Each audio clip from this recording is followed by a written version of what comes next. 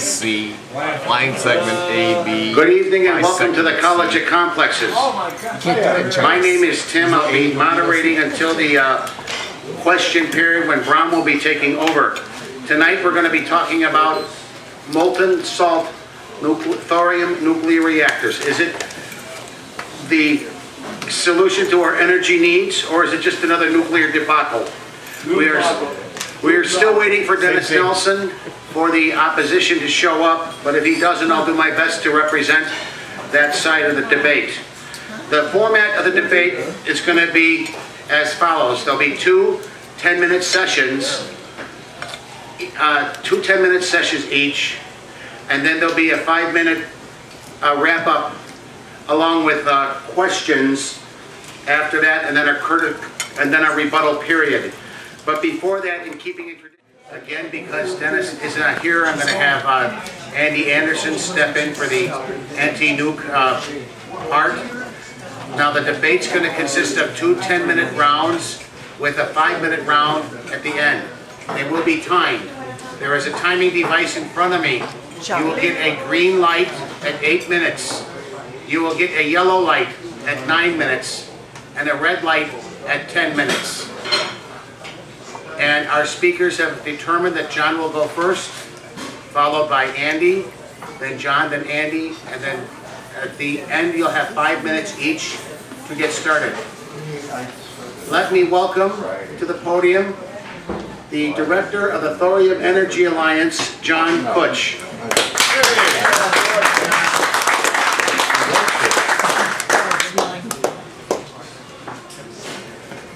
Got your cameras rolling there, Tim? Yeah, already. Alright. So this has gone off a touch different than what we thought. I had prepared a very beautiful multimedia presentation for you, but otherwise you just have to pretend to use the theater of the mind as I describe this to you. And so the debate at hand, as titled in front of you, is are thorium-powered molten salt reactors a solution to U.S. energy needs, or are they just another nuclear boondoggle? Boondoggle, right? So boondoggle is an emotional word. It sums up the reactionary view. The only currency that my opponent has to offer is fear. Right? And truth is the death of these people's arguments. Wow, that's not emotional, huh? So, I'm John Kutsch. I'm the director of the Thorium Energy Alliance. And a little bit about my background. I worked at the National Renewable Energy Lab through my company, Whole World. And we are a design engineering firm. The National Renewable Energy Lab is located in Golden, Colorado, and it is there to help develop mainly solar, but some wind applications. We were working on all sorts of stuff: solar, wind, run-of-river hydro, ethanol, organic LEDs, lignin technology, but most of all, dye solar. So I'm not someone who's just coming from this from nowhere. When I say that we know how solar works in small scale and grid scale, we're very familiar with it. And as you know, familiarity can breed some contempt. I'll show some pictures maybe if you can see this. I have a farm in Iowa. It's an off-grid farm. It's powered by solar cells. So I have some of the best solar cells in the world and really good batteries, and still it's almost useless after 2 or 3 days. This is as off-grid as you're going to get, and this is using some of the best technology you can get, and yet, intimately familiar, it is not something that you yourselves would ever want to live with day to day. I'll be happy to talk to you about my experiences with solar and wind and hydro after this. I'll stay till 4 in the morning if you want. So basically, I'm assuming that my opponent isn't going to be arguing for increasing the amount of coal to be used or other fossil fuels or to dam up more rivers. I am making the assumption that my opponent has the pipe dream of powering this great industrial nation off of so-called renewables. Well, I'll tell you something, renewables do not work. Even National Renewable Energy Lab scientists will admit they do not work. And by work, I mean provide 24/7, 365 baseload energy at a level that allows for industry, okay? Not whether you can recharge your cell phone at a campsite, but whether you can actually run steel mills, large baseload energy for keeping computing centers open, industry level needs of power. Even the Rocky Mountain Institute, run by a fellow named Amory Lovins, equates going solar and wind to going to natural gas. Robert Kennedy himself, who's fighting offshore wind, knows that the environmental he is, he has to admit that when you go with so-called green technology, what you're really saying is you're going to go with natural gas. Solar and wind on average over a year in most conditions, and certainly not in Chicago with our shortened days in the winter and cloud cover and a little thing called snow. In good conditions, solar and wind only have a 5% uptime, okay? On average, 5% uptime. So the other 95% on average is supplied by what? Peaker plants, natural gas, but today, really, it's coal, right? This is the familiar argument that you may have heard. If you buy an electric car in a state other than Illinois, you're really buying a coal-fired car, right? Well, we need baseload energy from a proven, walk-away safe, clean source of energy that provides the most concentrated form of energy on the planet. We need to move towards a technology called molten salt reactors. Okay, and we'll explain a little bit about that, but basically I just want to point out that, I don't know if you can see this picture, but this is a historic picture of the first large 14 megawatt molten salt reactor. It was called the MSRE, and therefore the debate is over. The truth is, I won this debate before it started because the molten salt reactor exists. Boondoggle, by the definition in the OED and the Webster Dictionary, basically implies that it's something that hasn't happened yet, that it's an adventure, that it's a fool's errand. Well, this technology exists. China is producing new ones as we speak. This is proven technology. This reactor ran, and others like it, for thousands of hours of proven energy production. The preferred way, that we hope to run these reactors, which use a liquid fuel, not solid fuel rods. They use a liquid fuel, and the fuel is derived from molten salt. So just like the salt on the table, we get this salt, it melts at a very high temperature, and it runs at a very high temperature, and those of you who know, the higher temperature, the more efficient we can use it. And the most efficient possible version of this would be a thorium-fueled molten salt reactor.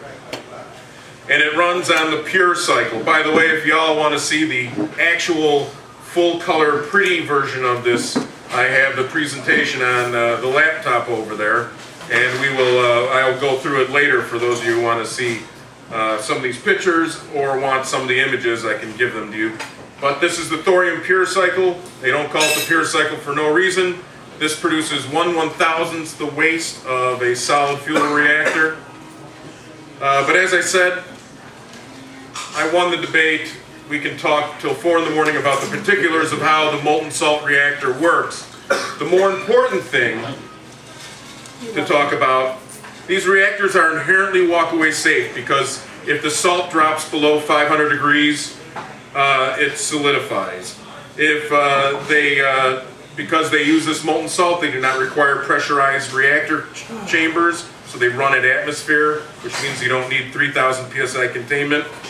And they are small, they are inexpensive, they are modular, and above all, they are inherently walk-away safe. And They are capable of burning all of the nuclear waste and actinide waste that is sitting in the parking lots of all our nuclear reacting facilities today. All the solid fuel waste that we've accumulated over the last 50 years can be consumed by these molten salt reactors. And here's the greatest thing. Molten salt reactors, they can use uranium for fuel, they can use plutonium fuel, they can use spent fuel actinides as fuel. But if you choose to use thorium as fuel, the thorium fuel is a byproduct of rare earth production. It's free, it's clean, and you don't go mining for thorium the way you go mining for uranium. You get it as a free byproduct from rare earth. So let's talk about rare earth for just a second. Without rare earths, and again a good picture that you all are missing out on, but let's just describe it. Without rare earths, you're not going to have displays on your TV, displays on your phone, you're not going to have electronics in general, the starter on your car, electric cars won't work, neodymium magnets don't work, computers, lights, gyroscopes for cruise missiles, whatever you want to run in the modern society almost always uses some form of rare earths. Not a very well-known topic, but our entire life, from those fluorescent lights up there to the computers that you call phones in your pockets, run on rare earths. And as of today, China is the only country that produces rare earths. And in the process of taking China's monopoly away, the USA could produce rare earths, create great economics, and we would be liberating the greatest energy source in the world. So, with all this good news and opportunity, more important than debating the person who I was supposed to debate, it's important is to get you to the core of what he's going to inevitably claim. And that is that you all should be afraid, that you all should be scared. I get it that radiation is scary. We live in a radioactive world. REMS, rads, sieverts, millisieverts, alpha, beta, gamma. The units and amounts mean nothing to most people. You don't have a context to it. So the next chance I have to talk to you, we'll be talking about what radiation really means. Okay, Andy Anderson, if you're ready, let's get up there and get your things going.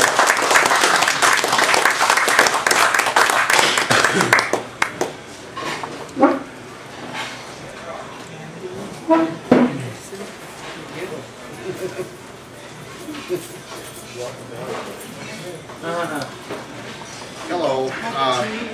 I have one question for the speaker before I start. I wasn't prepared to step in for Dennis. How big are these modular reactors? 1/10 the size of a normal nuke, or what do you estimate the cost of the average modular reactor to be? Are they going to be $2 million a megawatt? The average size would be 100 megawatts electric, 200 megawatts thermal. And physically, yes, they'd probably be about 15 the size of a similar size. You're saying $2 million a megawatt, but 100 megawatts would be $2 billion.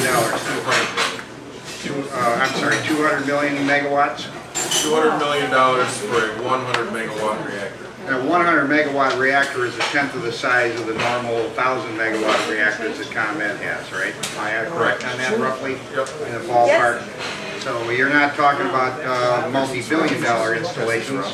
You're talking about small modular installations all over the country, backyards and schools, that kind of thing? I don't know about backyards and schools, but repurposing old coal facilities, repurposing old natural gas facilities, and they'd already have setbacks.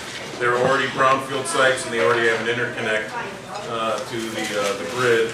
So we would be taking a dirty and polluting facility and turning it into a coal-free and safe energy facility. Okay, I probably have 8 minutes left here for my part of it. I'll let you start. We can. I was preparing for, to give, I brought some literature myself. We pulled some literature pieces out of the archives that were written 20 to 25 years ago. When you say the debate is over, he's absolutely correct. The debate on several points was over in 1985. I feel like I'm, the first 10 minutes here, I feel like I was listening to a longtime veteran sports writer that lived in Chicago for the last 20 years and gave us a history of the Chicago Bulls and claimed that he never heard of Michael. Or somebody that lived in the Vatican for 25 years says, Pope? What Pope? There's a classic book out.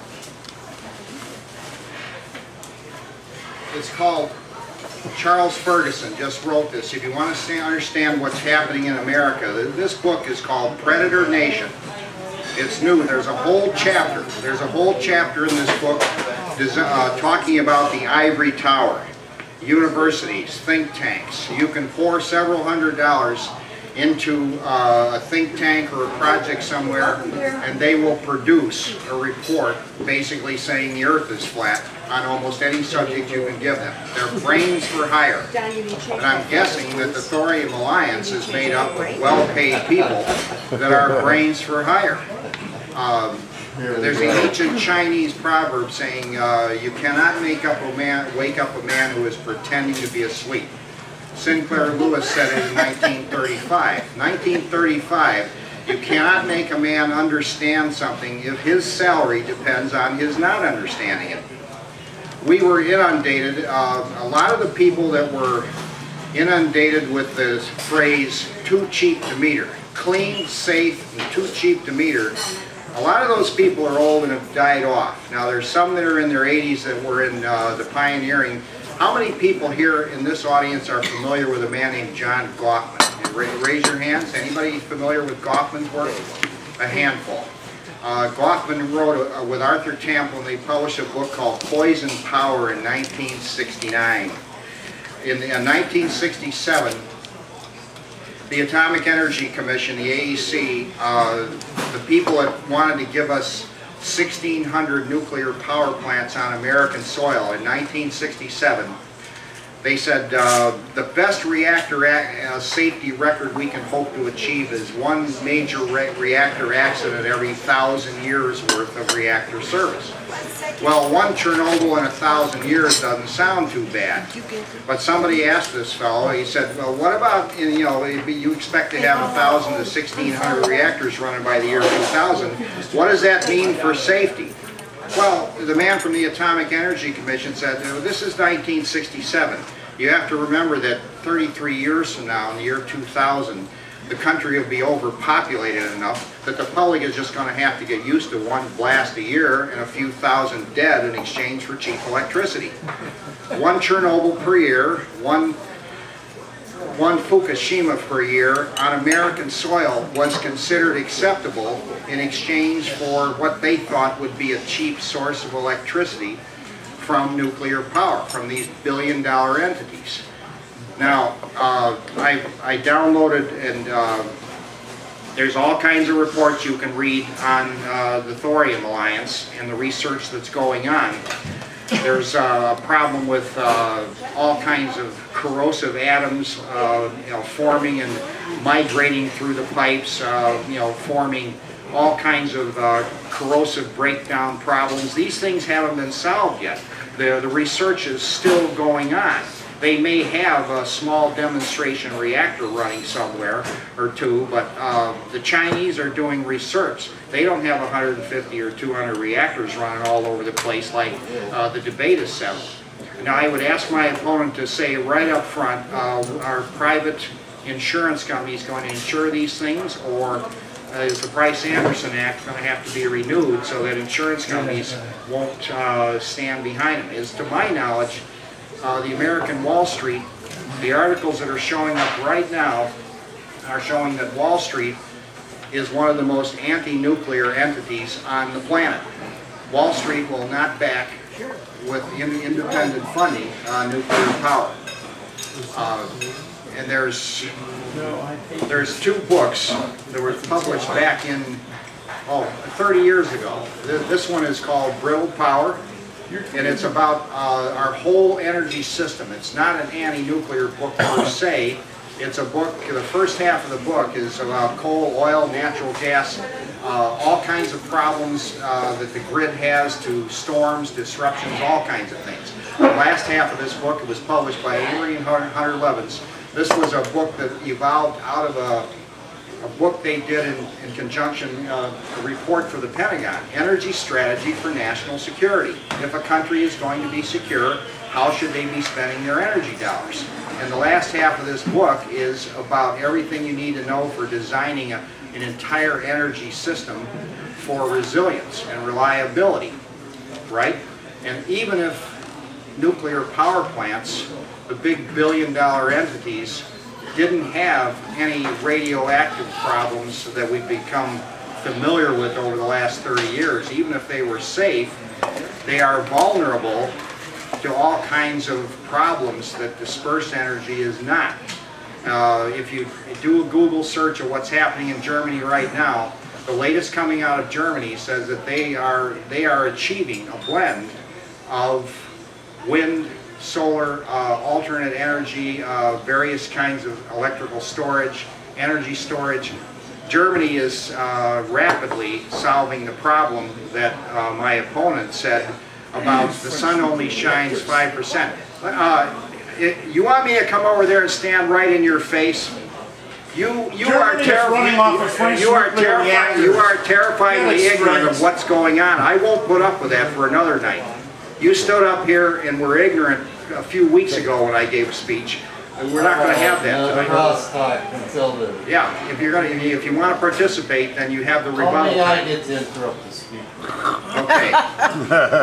The Wall Street Journal in 1985 published a report on, it wasn't the Wall Street Journal, I'm sorry, it was Forbes magazine. They talked about nuclear follies. And at that time they said the nuclear power industry has lost more money on the nuclear power than we spent on the entire Vietnam War. In 1985, the nuclear industry was then considered the largest financial industrial disaster in American history. Now these things the economics have not gotten better over the years. I have some handouts tonight that Xerox copies you can log on and search for yourself. Countries all over the world are in the process of phasing out of nuclear power and going to cheaper, safer alternatives. And the idea that the sun only shines 5% of the time, that's a right-wing talking point from the intellectual prostitutes from the ivory tower. These people are paid to tell us that there's no problem with secondhand smoke, no problem with asbestos dust in the factories. It takes years and hundreds of billions of dollars worth of lawsuits for the truth to leak out, that we're being lied to. We're just being flat out lied to, and the presentations are very slick, very well polished. Martin Luther King, if any of you are familiar with any of his quotes, Martin Luther King said way back in the 60s, he said, "Nothing in all the world is more dangerous than sincere stupidity and conscientious ignorance." You have people that think they know what's going on, and they're conscientiously ignorant. I'll make a, what do you have, 2 minutes, Tim? 1 minute? About maybe, actually, take a little more time. 30 seconds. I was very, very pro-nuclear. I thought our future was nuclear power. I installed electricity in my home for electric heat. I thought we would have clean, safe electricity out of nukes everywhere in 1980. That was before I started to read and learn about how many nuclear scientists were on the payroll. They were nuclear scientists developing nuclear power, and then they went on the campaign trail to, as whistleblowers, speaking out of what we know today about the large disaster. That's why we don't have 1,600 nukes running all over the United States. We have 104. So that's my start. Let's see how it evolves tonight. Okay. Let's welcome back John.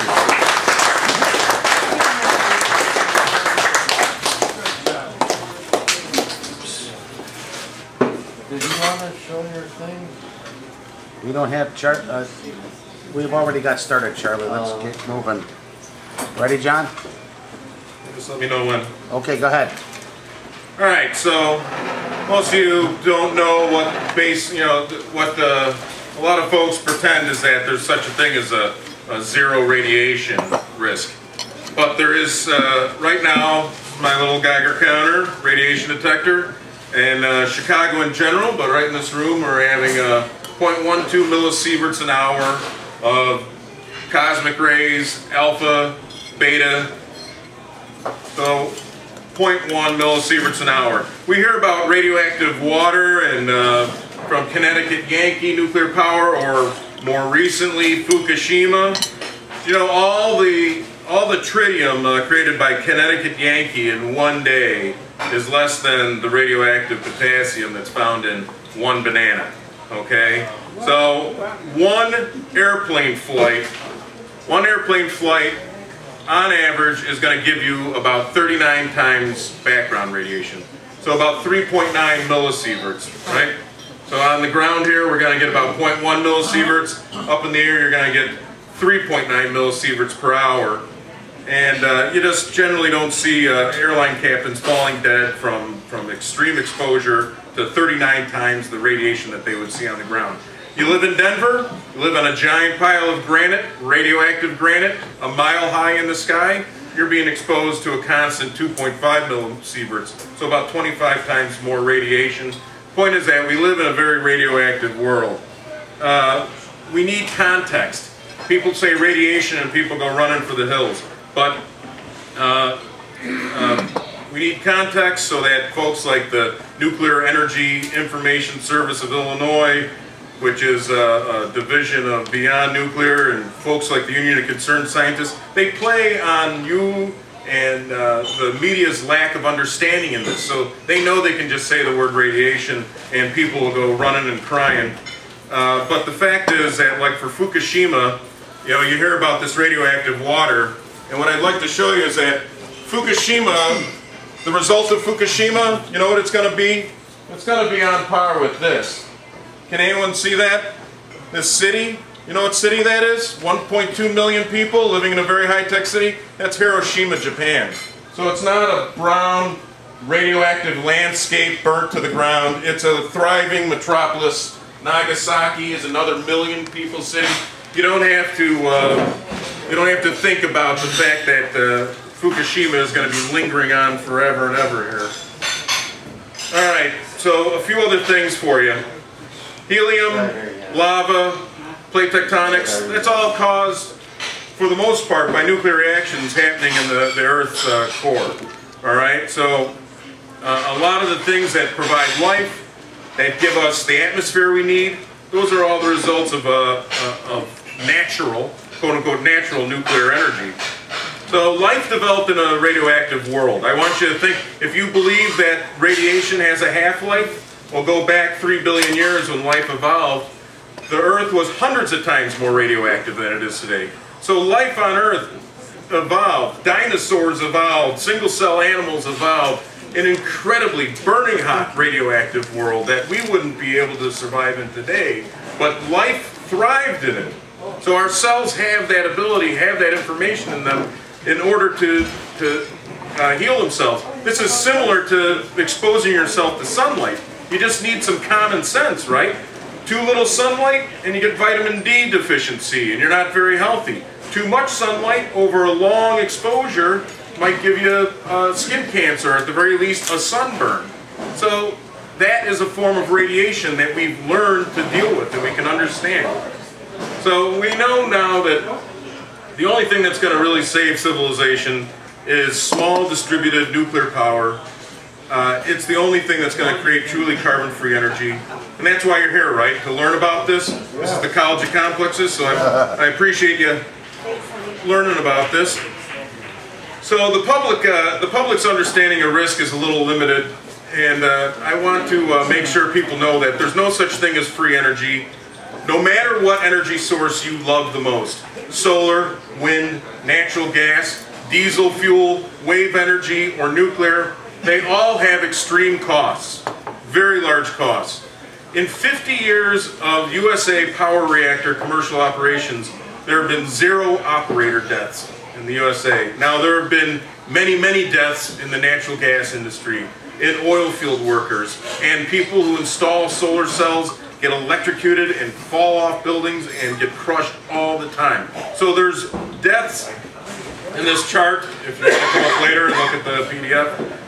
But the chart shows that for every 2,500 megawatts of power,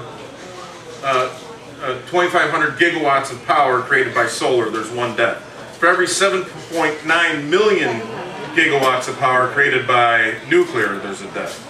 So there's death involved with any power you're going to talk about. You pick your favorite power, and I'm going to show you how it kills people. Our oceans, just a few other little facts, our oceans have millions and millions of pounds of dissolved uranium in them. Uranium is water-soluble. Thorium, by the way, is not water-soluble, so it can't get into groundwater. And people, I want you to think about it. We're a good 65 years into the nuclear age, right? People have been working with intense radiation for decades, and you aren't hearing about millions of people falling down dead with growths and tumors. This puts a lie to the idea that, oh, the radiation, zero exposure is the only acceptable rate. There are people who work with very high levels of exposure. For instance, naval reactor operators live literally within feet of some of the most powerful, intensely powerful reactors on the planet. And their life expectancies are fine. So let's go to some of the last points here. Millions of lives every year are saved by nuclear. Thousands of coal deaths are offset every year by nuclear, not to mention billions of pounds of CO2. Reactors turn Soviet bombs into energy. We just turned our 18,000th warhead from Russia into nuclear power. Perhaps you didn't realize that Chicago, right now, 70% of the power in this room is from nuclear reactors. Illinois gets 55% of its power from nuclear. Chicago itself gets over 70% of its power from nuclear. So 18,000 warheads have been turned into nuclear fuel. That means right now 10% of the energy in this country, 10% of this energy in this country is made from disposed nuclear weapons. So it's the ultimate. If you believe in non-proliferation, trying to get rid of nuclear weapons, you better keep the nuclear reactors running, especially molten salt reactors. It's a shame I can't show you this, but this is a room in France. A room, one single room in France where they keep every last bit of spent nuclear fuel that they've ever used to power their country. Most of you know that France is 80% powered by nuclear, and all their waste is kept in one room. Coal can't say that, even solar can't say that. And believe me, solar has lots of waste. Renewables, here's the damning thing that nobody wants to think about. Renewables push the cost of environmental, feeling good about the environment. You want to build solar cells? Inevitably they're going to be built in China. This is a picture of riots in China because all the solar cell factories there are run incredibly poorly. They're putting cadmium, arsenic, telluride into the water. People are dying so that people in the West and Germany can get their solar and claim that they're doing something good for the earth. So we're sending jobs, we're sending technology, as well as vast sums of money to China because China controls a monopoly on the rare earths. China controls solar cell production. China controls windmill production because windmills need neodymium. So China controls energy. We're going to swap Saudi Arabia for China. Now, the quickest, safest thing we could do is stop using very much energy, right? But even if the United States became 100% efficient, even if we disappeared from the map, we are nothing anymore. Get over it. China and India, 2.5 billion people, are wanting to live like we do. If we stop using energy, any energy at all, the amount that they are increasing is going to be equal to 3, 4, 7 United States. So if you're going to be parochial and go back and look at, are molten salt reactors a solution for U.S. energy needs? Yes, they are, but more importantly, they're the solution for world energy needs, because we can't power a world on coal the way China is powering it, and even China knows that. That's why China is spending the money to develop molten salt reactors. So, I just want to let you know, if we could spend some time going up there, I could show you that they actually brag about how much materials windmills take. 50,000 pounds of concrete, 38,000 pounds of plastic. But the trouble with windmills, they still use thousands of gallons of lubricating oils. People fall off of them and die. They blow up. They use Chinese rare earths. These are not the jobs creators people think. Solar, as I said, is just as polluting as any other energy source. It's just that if you look at this picture, this is a picture of how they get the materials for their energy. So when you buy a solar cell from China, you're buying a machine that was made with filthy, dirty coal, right? So the energy deficit in solar is quite extreme. It's solar power made with the filthiest power available. Okay. Let's hear from... Okay, Andy, 10 minutes. Once again, I'd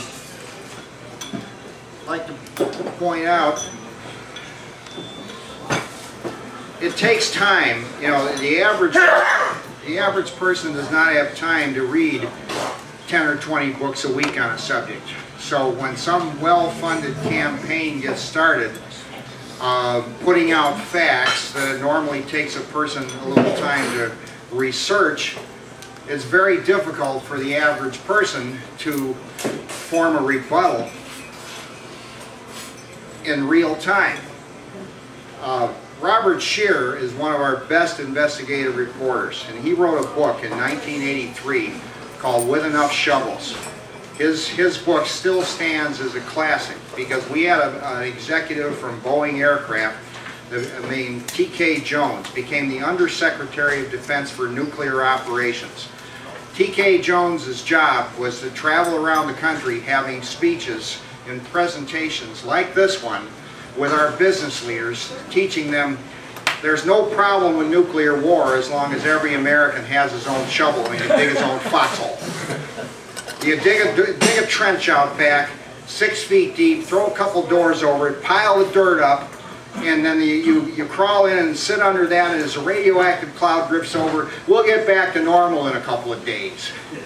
A bunch of scientists, physicians for social responsibility, some people, you know, like from the so-called anti-nuclear groups. A lot of doctors stopped playing golf on Wednesdays and formed groups that would, you know, help counter this kind of well-funded propaganda that's 100% out of touch with observable reality. That's what we're hearing tonight, like we heard 2 years ago on the so-called debate between the pros and cons of 9/11. The way you so-called win a debate like this is you just say, well, your opponent has no real information and it's over. Just, you know, the way you win a debate is just stand up there and put out bald-faced lies, false information, stuff that's been disproven, because the average person, if they haven't read these books, wouldn't know, you know, that there's an enormous amount of evidence to the contrary. I'll give you a couple of examples. Here's a flyer that we published. We summarized. This is a summary of like 100 books on this whole issue back from 1989, the issue of nuclear power versus everything else. It's called Nuclear Power and the Greenhouse Effect. You can have one. I brought a stack of these things. Basically, as an energy source, nuclear power is the largest financial industrial disaster in history. It's now understood, this was 1989, that nuclear power plants provide the facade for the civilian facade for a nuclear power and nuclear weapons program. The nuclear power plants cost so much money to build, you have to have a police force to safeguard these facilities, that they will push a country toward becoming a totalitarian police state. And every country on earth that is thinking about building more nuclear power plants, they're also increasing the police levels to guard these things. There's, in 1985, we published an article called The Benefits of Nuclear Power. There's 5 distinct benefits that you can pinpoint. One of them is bankruptcy. Nuclear power plants will push a utility toward bankruptcy because there's no realistic way to recover the billions by selling kilowatts. That has been well established, and anything counteractive to that is just an outright pipe dream. Secondly, nuclear power provides all the material you need to process uranium and other things to make portable atomic bombs. Job security for the secret police, I mentioned that one. nuclear power plants have to be guarded. They're a central technology. Solar panels and windmills don't need an army of secret police. Also, the idea that we still need to use large amounts of energy was disproven in Illinois here in 1979 out in a town called Schaumburg, where they started building houses that have no furnaces that heat for $10 a month. And that was before they had the good new triple pane windows that are as good as an insulated wall. You can build a freestanding house anywhere now that will run on a few square yards of solar cells on the roof with a refrigerator that runs on a dime a day worth of electricity. Basically, you don't need any sizable heating and cooling for indoor human comfort. You have air exchangers. Sweden, Switzerland, Germany, a whole bunch of countries are way ahead of America in developing. I held up that book a little while ago. If any of you are interested, this book is a summary. It says Bold Business Solutions for the New Energy Era. It came out of Rocky Mountain Institute. It's called Reinventing Fire. This is a catalog of all kinds of things that are happening. My opponent here, for how many minutes now, has been saying that's not happening. The world can't do that. That's a pipe dream. I wonder if he's familiar with the houses all through Canada, Germany, Schaumburg, from Aurora to the Wisconsin border that have no furnace that heat for $10 a month. The new LED lights use 1/8 as much current as a normal incandescent light. They last a long time. Log on to something called the Solar Decathlon. Every 2 years there's a solar decathlon held. It was in Washington for the last few years, Washington, D.C. I think it's out in California this year. It comes out in September, October. The solar decathlon is a contest, a decathlon college contest where colleges build, their engineering departments build 800 square foot transportable freestanding houses that are powered by the light that falls on them every day. And they're not using coal, oil, gas, and nuclear or anything else, what Harvey Wasserman refers to as King Kong. Coal, oil, nukes, and gas. These houses can be scaled up 2,000, 3,000 square feet. Just you put a few more yards of solar panels on the roof. But the high efficiency technologies that are available today require a fifth to a tenth as much energy as we took for granted 20 years ago. In this book that was published in 1980, there's a chart in here on the best brains from Amory Lovins on the low end to Natural Resources Defense Council, some colleges, and then the Department of Energy. They published a chart. Amory estimated that the country could use 125 quadrillion BTUs. The government people were estimating would use 190 quads by the year 2000. He simply collected the estimates from 1972. Every 2 years he published updates, and by 1980 the government, the guzzlers that claimed we were going to be burning a lot of coal and oil and everything else, their estimate in 1980 of what the energy consumption of the United States would be, their estimate was lower than what they considered Amory Lovins insane for 8 years earlier.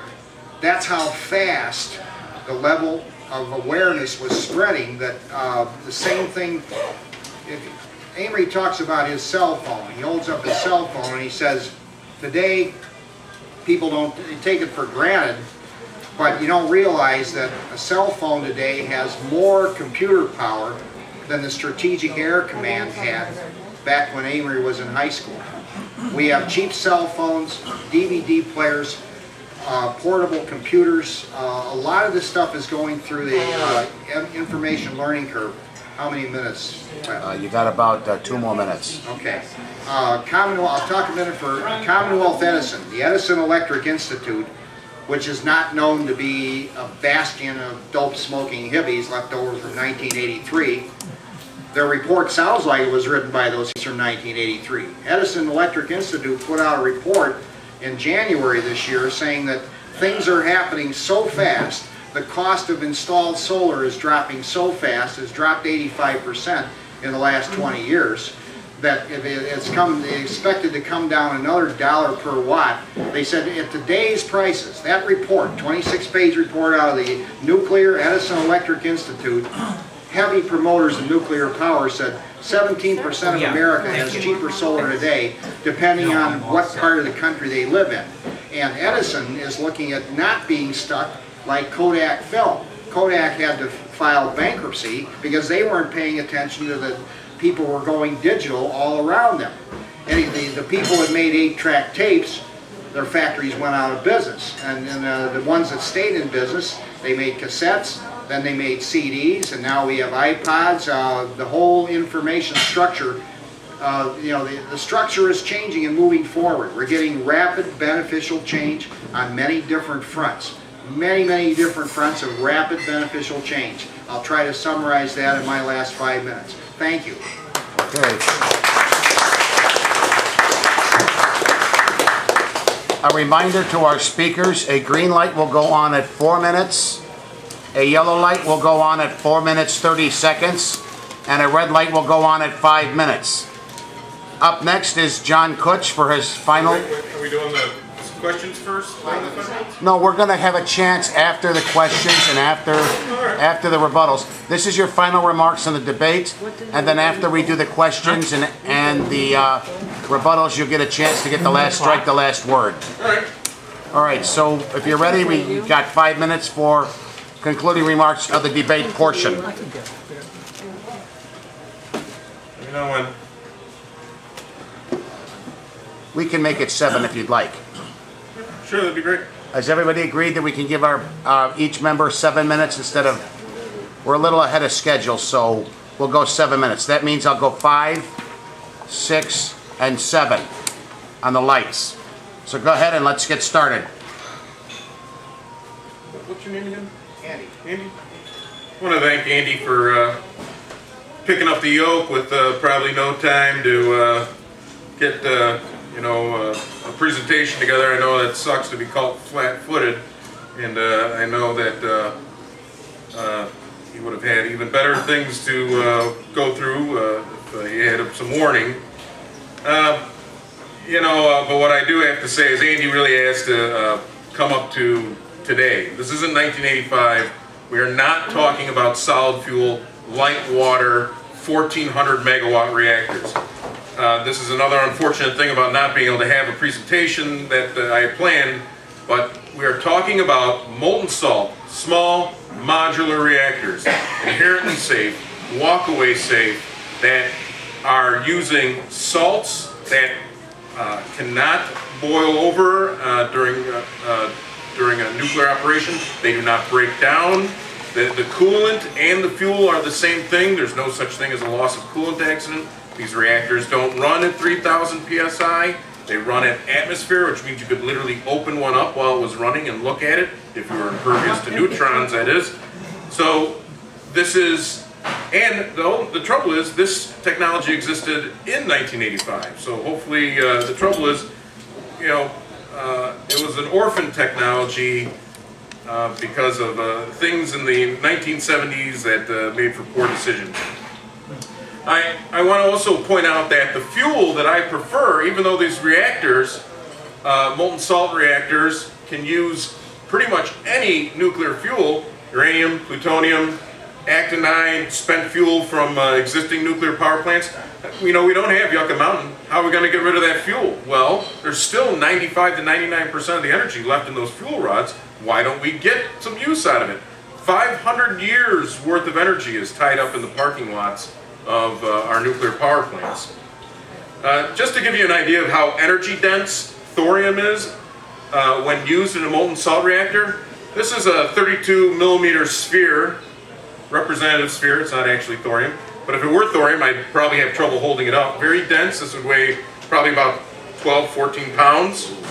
Very dense stuff. And that's all the thorium you would use in your entire life, from birth to death, airplane flights, heating your house, driving your car. All the energy you would use in your life would come from that much fuel. So if you just think about it in terms of like how much do we have to mine, getting rid of mountaintop removal, getting rid of the need to mine aluminum to make frames for solar cells, getting rid of the fracking that's needed to do geoseismic type geothermal heating. You know, any kind of energy you need is going to require extracting resources from the earth. Why don't we choose to use the most energy dense, safest form of energy that we've ever discovered? Right? I mean, wouldn't it be smart, if we really care about the earth, why use diffuse, unreliable, dilapidated energy in the form of windmills, solar cells, put in far-flung where the energy losses through transmission. And again,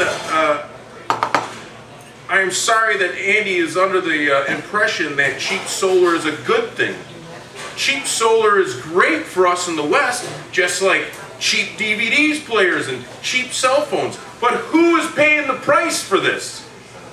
It's not a joke anymore. The hippie sitting there going, no nukes, man. It's like, well, that could have been laughed off. But now it's really mattering. All of your flat screen TVs and the starters on your cars, all the fluorescent lights you buy, those cost a lot. And you are not paying the price for them. It's the poor people in China, the poor people in Australia, the poor people in Africa. You heard of blood diamonds? Well, these are blood materials that we need to make our electronics and our other advanced alloys today. If you care really about making a difference, well then I suggest you choose and look in and choose to talk to me later about molten salt reactor technology. But if you still don't, if you still are afraid of nuclear reactors, they're so scary. There's things that you don't know about them that could do things that might cause tumors. I don't know. Well, you don't know, and I'm here to help you understand. But if you still, through all that, have to get rid of radiation in your life, then get rid of gasoline, which uses cerium to break itself. No x-ray machines for you. So if you have a broken bone or something, no x-ray machines. No natural gas. Because you get natural gas out of the ground and radon comes with that. By the way, you better fill your basement up with limestone because your basement, especially if you're in Chicago, is full of radon. No cat litter. The clay that makes up cat litter is very radioactive. No bananas. Can't eat bananas because they're full of radioactive potassium. Oh, and by the way, rip the bones and teeth out of your body because your bones and teeth are made out of radioactive potassium. And most of all, you better take care of this. All these smoke detectors, every smoke detector in the world, all the ones that are in this building and the ones in your house, use ionizing radiation, made from plutonium, made from the weapons industry.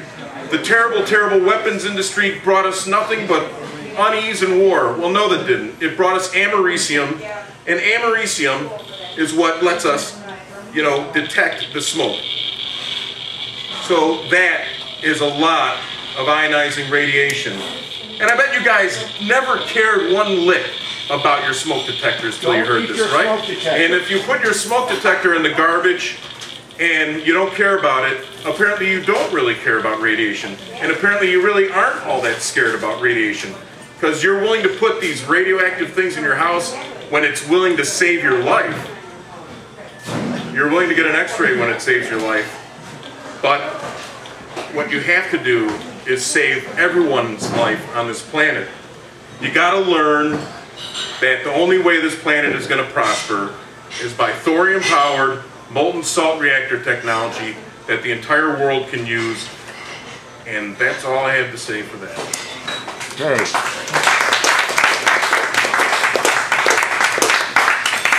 Okay, 7 minutes, Andy.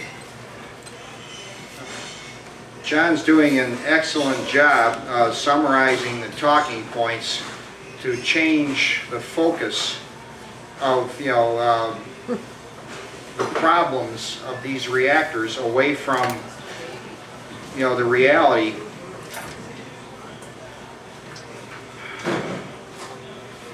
There's a 28-page summary of current summary off of Wikipedia. Describing the benefits and the disadvantages, everything anybody needs to know if they're going to support thorium economy. I'll just take a couple of minutes here. This is from the write-up on thorium. The startup fuel, you're going to need uranium or plutonium or something else. Thorium doesn't start up by itself. The thorium reactors are going to be working with uranium, plutonium, other kinds of radioactive materials that we found do cause cancer and leukemia if they leak out into the water and the air around the plants. Beryllium toxicity is another one. Loss of delayed neutrons. Waste management. There's going to be a need for waste management for the fission products. In the fluoride form, they're highly water soluble. Fluorides are less suited for long-term storage. These things migrate. Decommissioning costs are uncertain yet. What we learned over the last 30 years is that decommissioning costs, when a reactor finally has to be decommissioned and shut down, invariably the estimates are vastly higher than what we were told when they were starting to get built. Noble metal buildup. Some of the radioactive fission products, such as noble metals, don't form salts, but deposit somewhere in the piping. This includes the reprocessing plant part, and that is not well tested. Equipment such as nickel wool sponge cartridges will have to be developed to filter and trap the noble metals and prevent them from building up excessively in the piping, reprocessing plant, and heat exchanger over time. You have these buildups that will begin to affect the operation of the plant. Limited graphite lifetime. The graphite heats up and it gets brittle over time, and it's going to have to be replaced every 4 years. Graphite, it says, causes a positive reactivity feedback. That means that if you get too much of the thermal materials in one spot, you could get it says it could cause an undesirable positive feedback. Well, that's like a small explosion of some kind or a chain reaction. The solubility for plutonium is limited. It's going to be a problem dealing with the plutonium. Proliferation. Potential proliferation risk from reprocessing. These things are not walk-away safe. There are proliferation risks. They're going to be all over the place. The more you have running, these things running, the more you're going to have to safeguard all the materials that are used, stored, processed in the normal operating cycle of these things.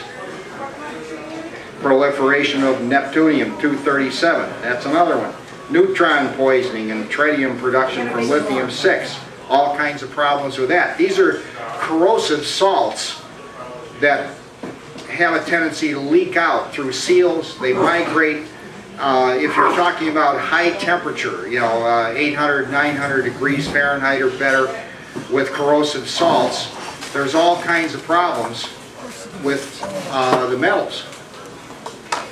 And one of my favorites here is business model. They have to say today's solid reactor vendors, they make long-term revenues by making a profit on fuel fabrication. Without any fuel to fabricate and sell, this new reactors generation would require, we'd have to adapt to a different business model. That is to say, you have to develop some other way to extract the money from a defenseless population that doesn't want to pay for these monstrosities. We've heard over and over again the same tired old argument that's been rebuilt, reclothed. There's an old saying, the emperor has new clothes. No, the emperor has no clothes. Well, if you dress up the argument, and again, we need people speaking out saying, the emperor has no clothes. The idea that we can't use solar is completely, just simply false, incorrect, on a massive scale worldwide. Countries are going solar. A lot of scientists, a figure that's commonly accepted is the ratio of 10,000 to 1. Many, many places have published this. The human race uses enough energy that would equal 1/10,000th of the daily solar intake. We capture 1/10,000th of the daily solar intake with proper storage and everything else, and you don't need any coal, oil, gas, or any kind of nuclear power plant. And the cost of this is rapidly coming down, where it's going to be cheaper than any kind of fossil fuel or nuclear power.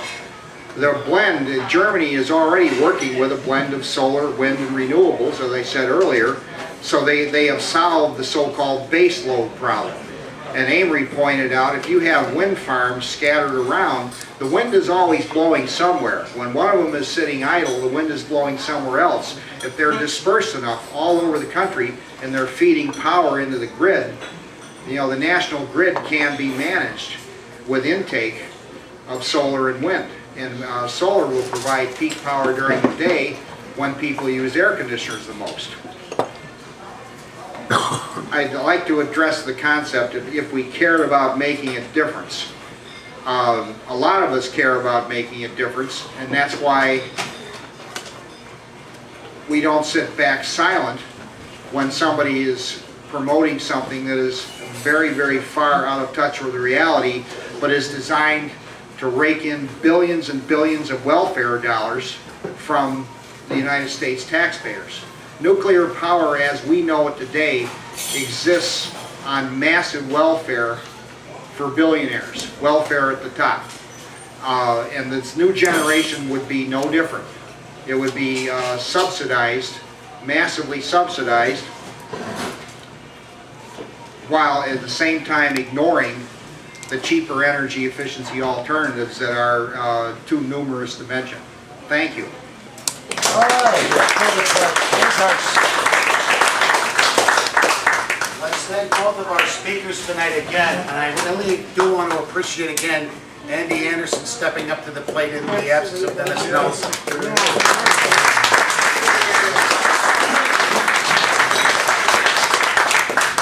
Now I'm going to turn over control of this festivities to Bram to take our questions, and then we'll go into the rebuttal period. We'll probably do questions until about 10 o'clock, and then we'll go into our rebuttal period where you guys will have a chance to rebut the rebutters, to rebut the things, and of course our speakers at the end of the night get the last word. So, Bram, if you're ready. Very good. All right. Our first question comes from Mr. Fung. Just a very fast one. You made the comment that on your farm, your solar setup is useless after 2 or 3 days. Why is that? One of those things where I said I'd be happy to talk about the particulars later, but here's what it is. We've got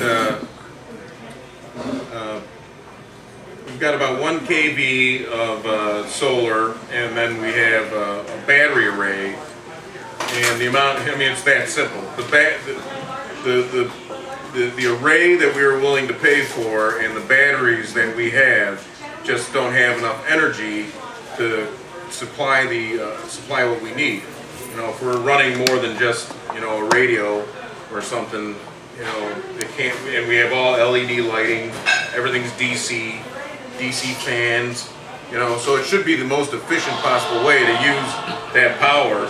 And yet, as a guy who worked for National Renewable Energy Lab and had some pretty good advice on how to set it up, even that, doesn't work very well. So again, we have to go back to the well, spend more money, put up more solar cells. And here's a little dirty secret about solar cells that their promoters don't like to talk about. But if you go to NREL, National Renewable Energy Lab, they're more than happy to talk about, well, solar cells are like everything else. Right out of the box, they might make 8, 9, 12% efficient energy conversion. But as time goes on and the glass gets scratched and the dirt builds up and things short out, by 5, 10, 15 years, you're seeing this constant degradation. It's another reason why most solar cells, and I can't stress this enough, most solar cells never make more energy than was put into their manufacture. If that doesn't bother you, I can't help you. If you don't understand that, the power that was used to mine the materials, melt it down, fabricate the solar cells, all that energy on this side of the ledger sheet is never made up by the amount of electrons captured by the solar cell itself. It still doesn't. You haven't answered my question. I did Why answer is the it question. why We is didn't this- size it big enough. Why is Because it- I wasn't willing to spend the money, because I could, for $7,000, I could have had a line brought in from the power lines. And I wanted to try and keep it off the grid, so we have a very small windmill that we use, and we have a relatively a small solar cell array that has all week to charge while we're not there, and it's not enough to support our very, very modest energy use. And my point is, that's what's going to happen when you try and convert your house. Or that's what happens when you try and do what? Convert the Sears Tower, the McCormick Place? I mean, sure, maybe you can get your house to run on it, but you can't run industry on it. You cannot run industry.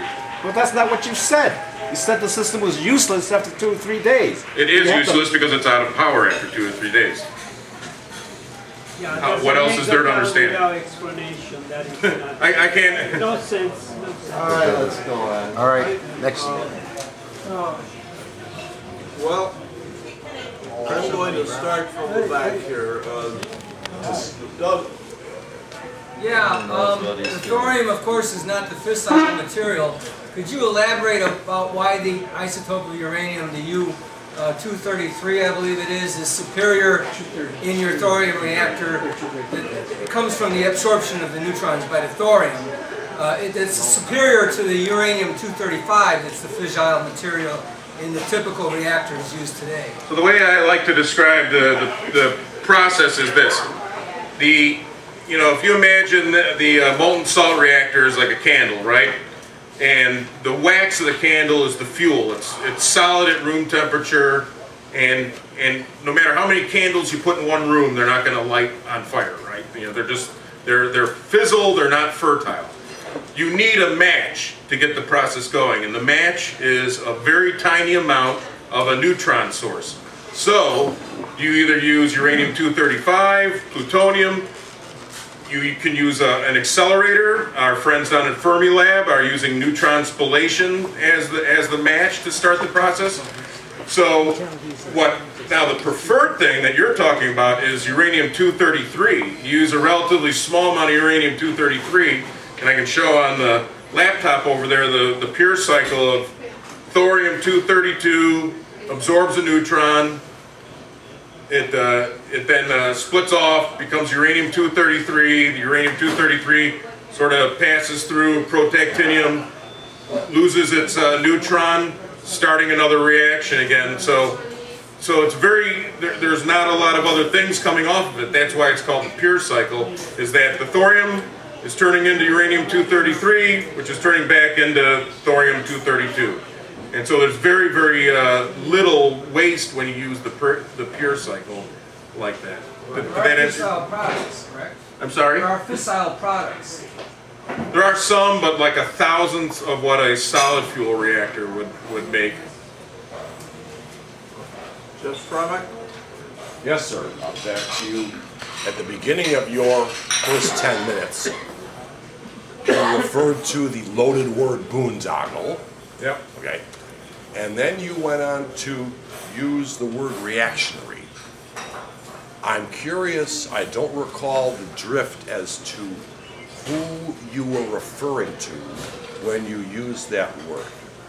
I'm referring to people that are using fear as their main argument rather than, you know, scientific reasoning and actual, you know, business studies and actual information.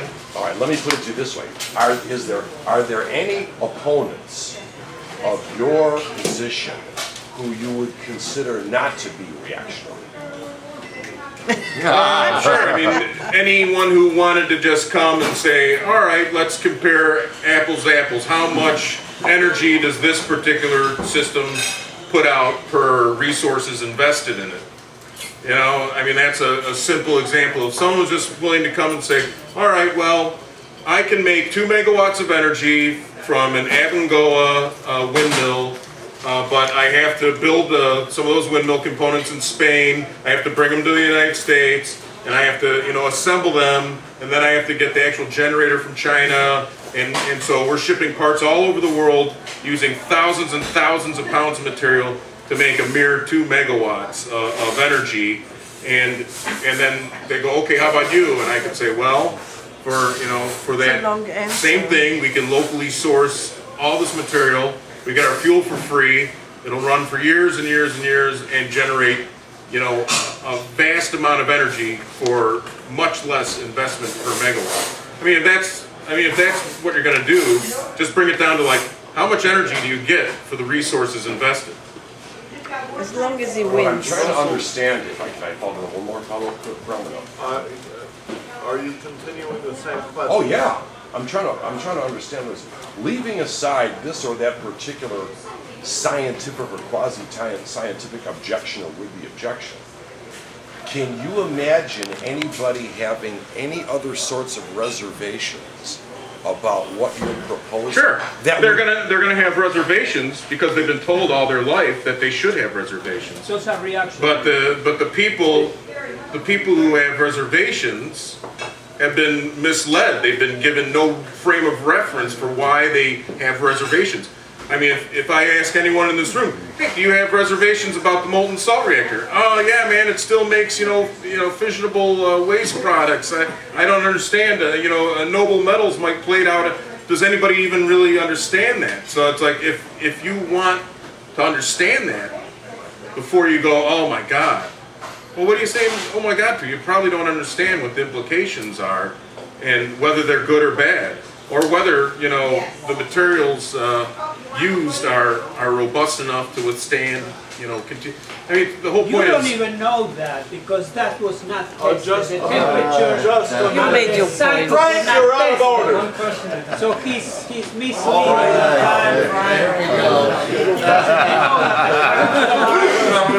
Come from Beverly Walters. Yeah, just a couple of basic Loud, please, if you don't mind. Sure. Couple of basic questions. One, where would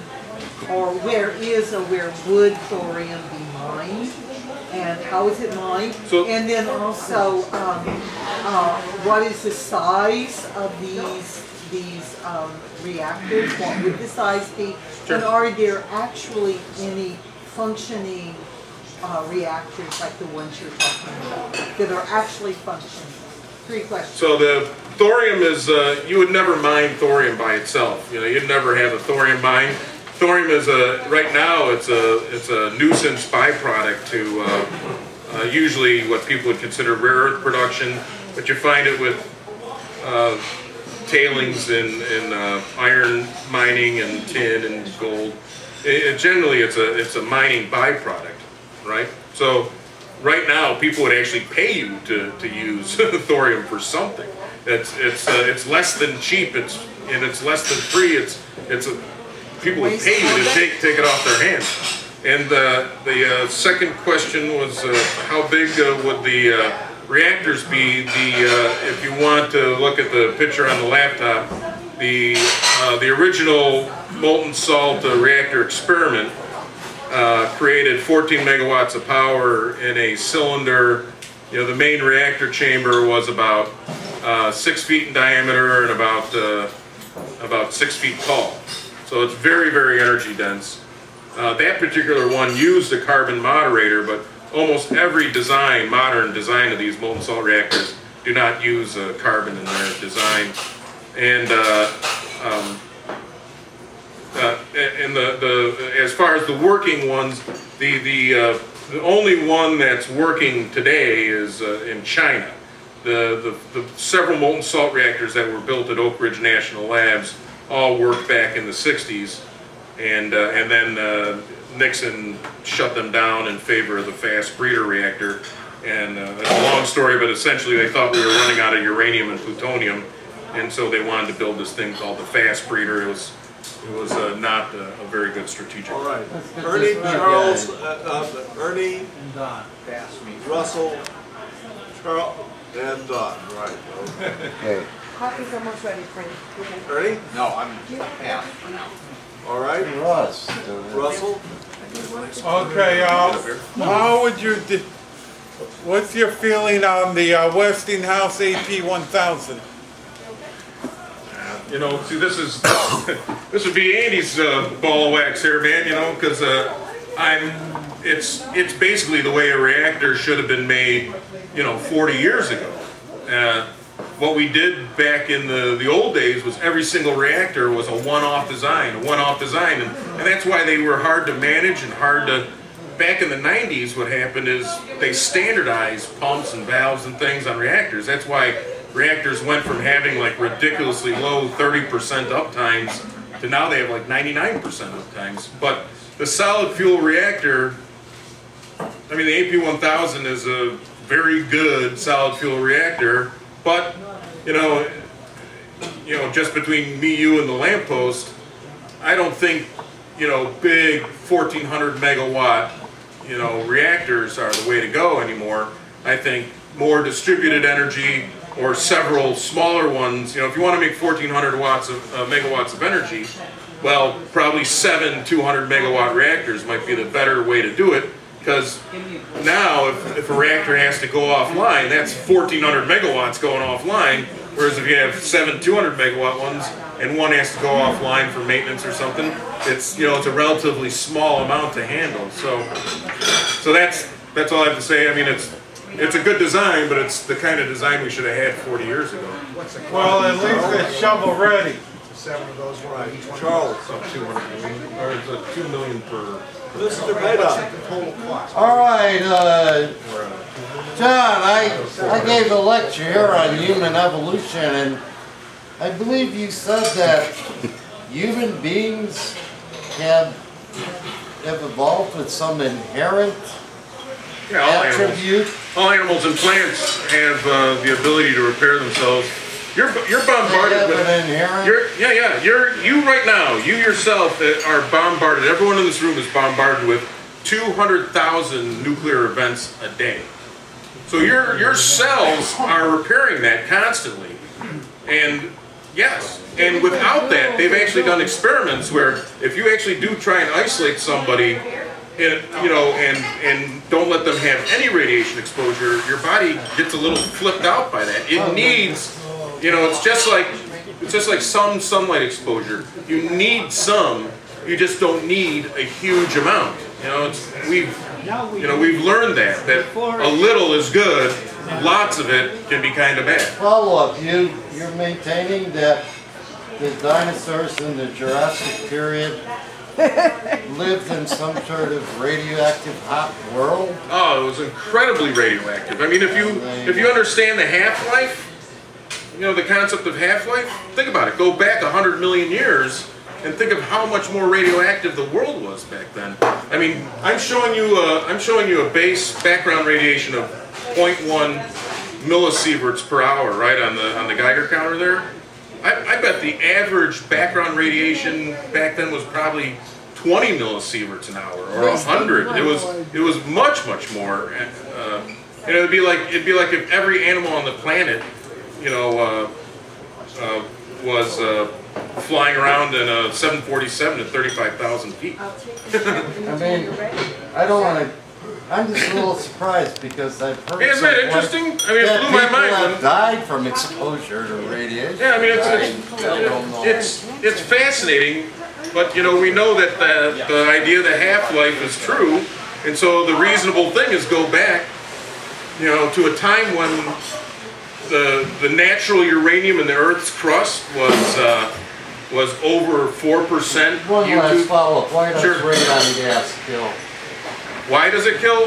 It's the same thing as like smoking. Radon, you bring it into your lungs. The tissue inside your lungs is particularly tender, and so when the radon gas is right next to your cells, it's very energetic and very short range. And so it just causes a particularly large amount of damage to your cell. It's just like if you smoke, you're getting polonium in your cigarettes. Now, polonium isn't particularly dangerous on your skin, but if you're like a Russian spy and someone shoots some polonium in you, you're going to die pretty quick. So that's why anything you put in your lungs, any sort of particulate matter, isn't a very good idea. But if it happens to be spitting out a little bit of radiation and it's right on the cells. So we've not developed an immunity to a naturally occurring gas in the Earth called radon. Well, I wouldn't say it's an immunity. I mean, you don't drop down dead of it. I mean, but the point is that when you have radon in greater quantities in Chicago than you do in, like, let's say Alabama, then you're going to have a higher, you know, overall population incidence of lung diseases. Okay, Don, Reggie? All right, well, my question is for John.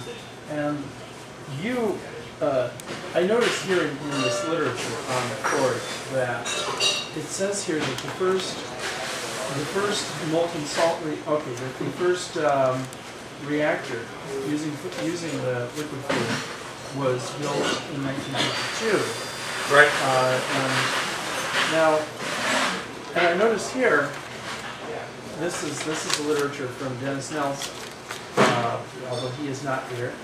Now, it says here, this is, and I'm quoting, thorium, the nuclear boondoggle is nowhere to be seen commercially. Now, you mentioned that there's currently one, when you answered this lady's question, you said that there's currently one thorium reactor that is operational, and it's in China. Now, if the technology, so the technology for thorium reactors has existed for more than 60 years, then, is that correct? From 1952 to the present? Yeah. Okay. Now, in all of that time, there are some 200-odd countries in the world. China, of course, and many of which have nuclear technology. And what I'm curious about is, in all of that time, why have thorium nuclear reactors not been developed more? Well, so the reason is that the supply chain that got put in place to develop solid fuel reactors got a much bigger head start. Alvin Weinberg, the inventor of both the light water reactor and the molten salt reactor, Alvin Weinberg said in a 1962 report, and others said in a 1962 report to President Kennedy that molten salt reactor should be the civilian reactor and thorium should be the civilian nuclear fuel, because uranium and plutonium were seen back then as very precious and that they should have been reserved for military use only. So, but, you know, Westinghouse, GE, General Atomic, these guys invested billions and billions of dollars developing, you know, gaseous diffusion plants and designs for their light water reactors. And in the 1950s, we were afraid that Russia was going to start giving away nuclear reactors to every country on the face of the planet. And so Eisenhower and the companies together just went, you know, hell-bent for leather to start putting reactors. It was the Atoms for Peace program. And so just this became the nuclear technology to have. I mean, it was almost a fashion thing. And that's why, to this day, you know, the molten salt technology isn't even very well known by guys whose careers are spent operating solid fuel reactors or teachers that teach about nuclear physics or radiochemistry. It's one of these things that it was an unfortunate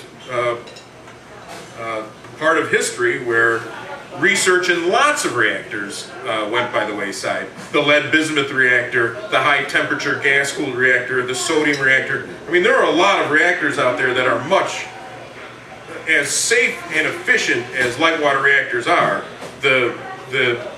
These other reactors would have been even yet more safe and more efficient. So it's a big shame that we've had 30 years of essentially no R&D. This is what you explained about the United States and perhaps about the West, but what about Russia? I mean, the Russians do not have... The Russians did a great deal of work in thorium fuel.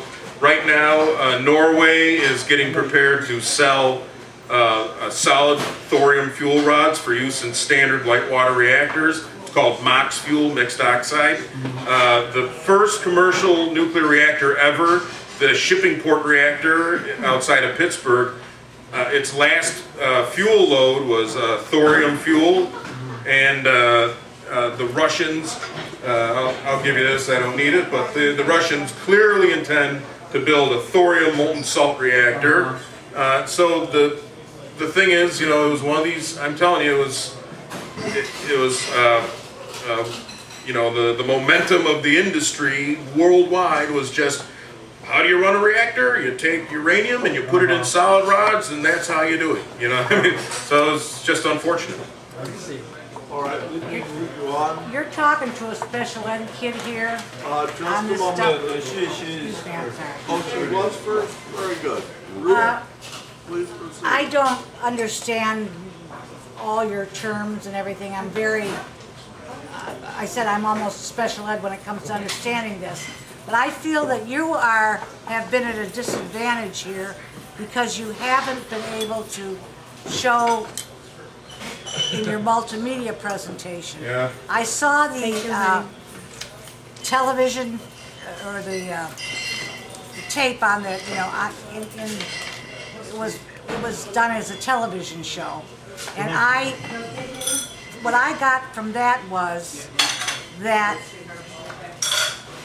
the main reason we have so much nuclear waste and nuclear disaster potential is not because of the materials as it is from the reactor itself, that what we need to do is change the design of the reactor so that it produces safely, and it has been, it's on the drawing board, it's been tested, and it has been proven, at least on a small scale, that by changing the design of the reactor, we can make nuclear power safe, and we can go on to have a cheap source of energy and basically save the world by rocks rather than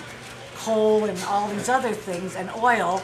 And one of the reasons that we haven't seen this developed is because there has been such a paranoia about the disasters that can be caused from nuclear power, but that's due to the reactors, because the reactors were built, the reactors we have now are basically built for wartime, for bombs. Call the question. What is the question, young lady? Is that true? Yes. You just need a new design, that's all. No, that's true. I mean, yeah. I mean, you've been listening and you saw some good stuff. So, yeah. I mean, that's exactly right. We built in the 50s solid fuel reactors because they were very robust and they were very effective. But it started out as submarine propulsion device, and we essentially turned it into a commercial civilian reactor, and that probably, you know, was not the right way to go. Another thing. You're ready with your question. I'm ready now. I remembered my question, which I forgot last night. Okay. Two quickies. You seem to indicate that one of the problems with wind, yes, is the fact that we'd have to be buying things from other countries, including China. Now, my understanding is most of the rare earths are in China. If thorium is a byproduct of that, isn't that a problem? That's number one. Number two, could you elaborate a little more on why the country went a different way, way back when, and it was having to do with nuclear weapons? Wait, the country, which? United States? US. Yes. Yeah. So can you restate that last part? All right, the last part is, you indicated that they built some of these molten salt reactors, I believe, way back when, but they went with the breeder reactor instead. I think, did you say no, but it's a... Well, eventually they did. Yes. Well, I'd like to understand why that is. If this is such a good concept, why didn't they go with this concept? Well, the first thing I'll answer real as quickly as I possibly can. So China gets most of its rare earth elements that they sell from a very unique type of formation called ionic clays. And the ionic clays have very, very little thorium in them.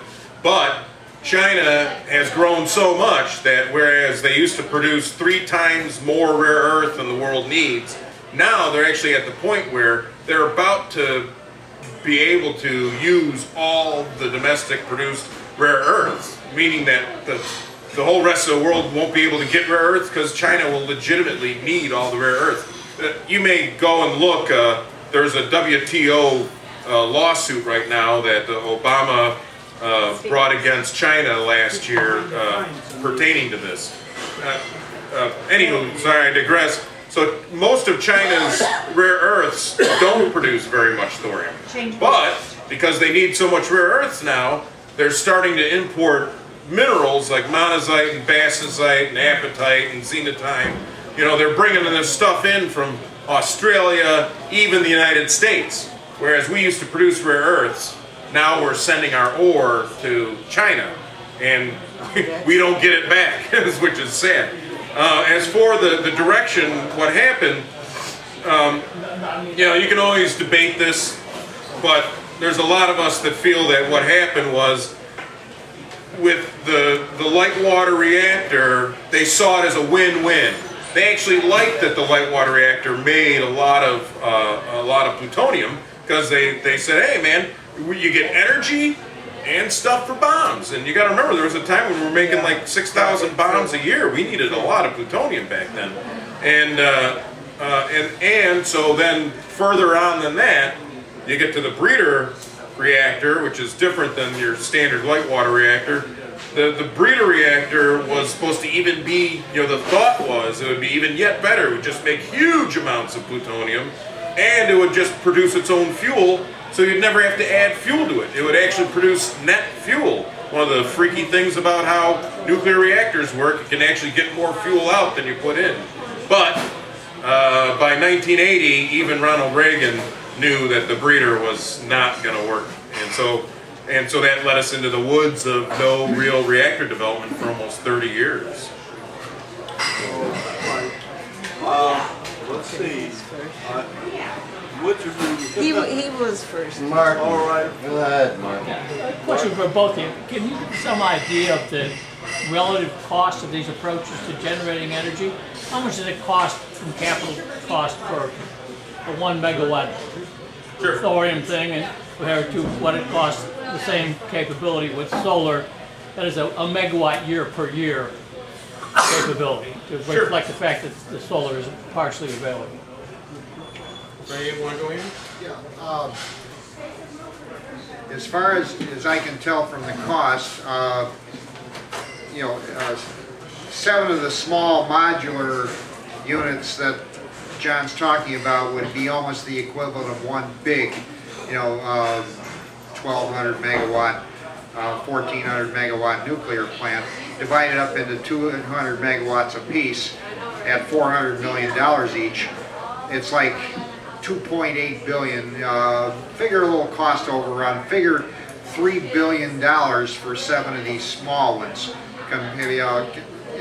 roughly, compared to $1 billion spent on wind and solar that would give you roughly the same output.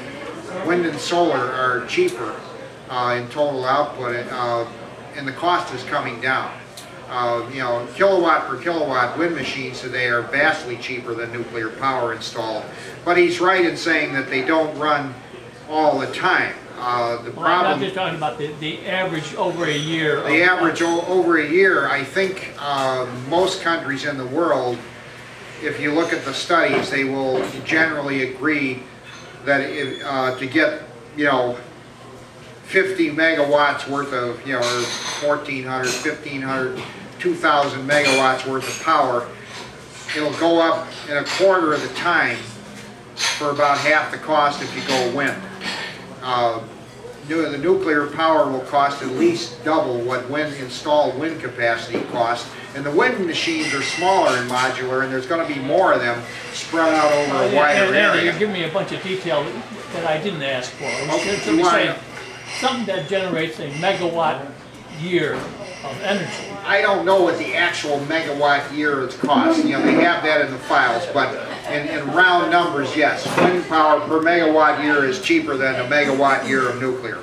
There's no question about that. And without the subsidies, you know, wind is not subsidized like nuclear is. If they're on a level playing field, nobody is going to be building nuclear power plants if you take away the subsidies. Do you agree with that, John? It won't surprise me that I don't agree with that. If you guys are up to it, you can look at a really fine assessment per exactly what you're asking for per kilowatt hour of generated power. And molten, coal, to give you an idea, to compare a few things, coal is about 1.8 cents per kilowatt hour power generated. Molten salt reactor is probably about 2 cents a kilowatt hour. Solar and wind is probably 15 cents a kilowatt hour. Solar is still hovering into the 18 to 20 cents a kilowatt hour. And we're not even going into the discussions of the intermittent or diffuse nature of it. Are you including in that the initial capital cost? Yeah, CapEx is included in that, sure. So you're saying that solar's... That's all in. That's a kilowatt delivered to the door. Yeah. And the guy's name is Dr. Robert Hargraves, for those of you that just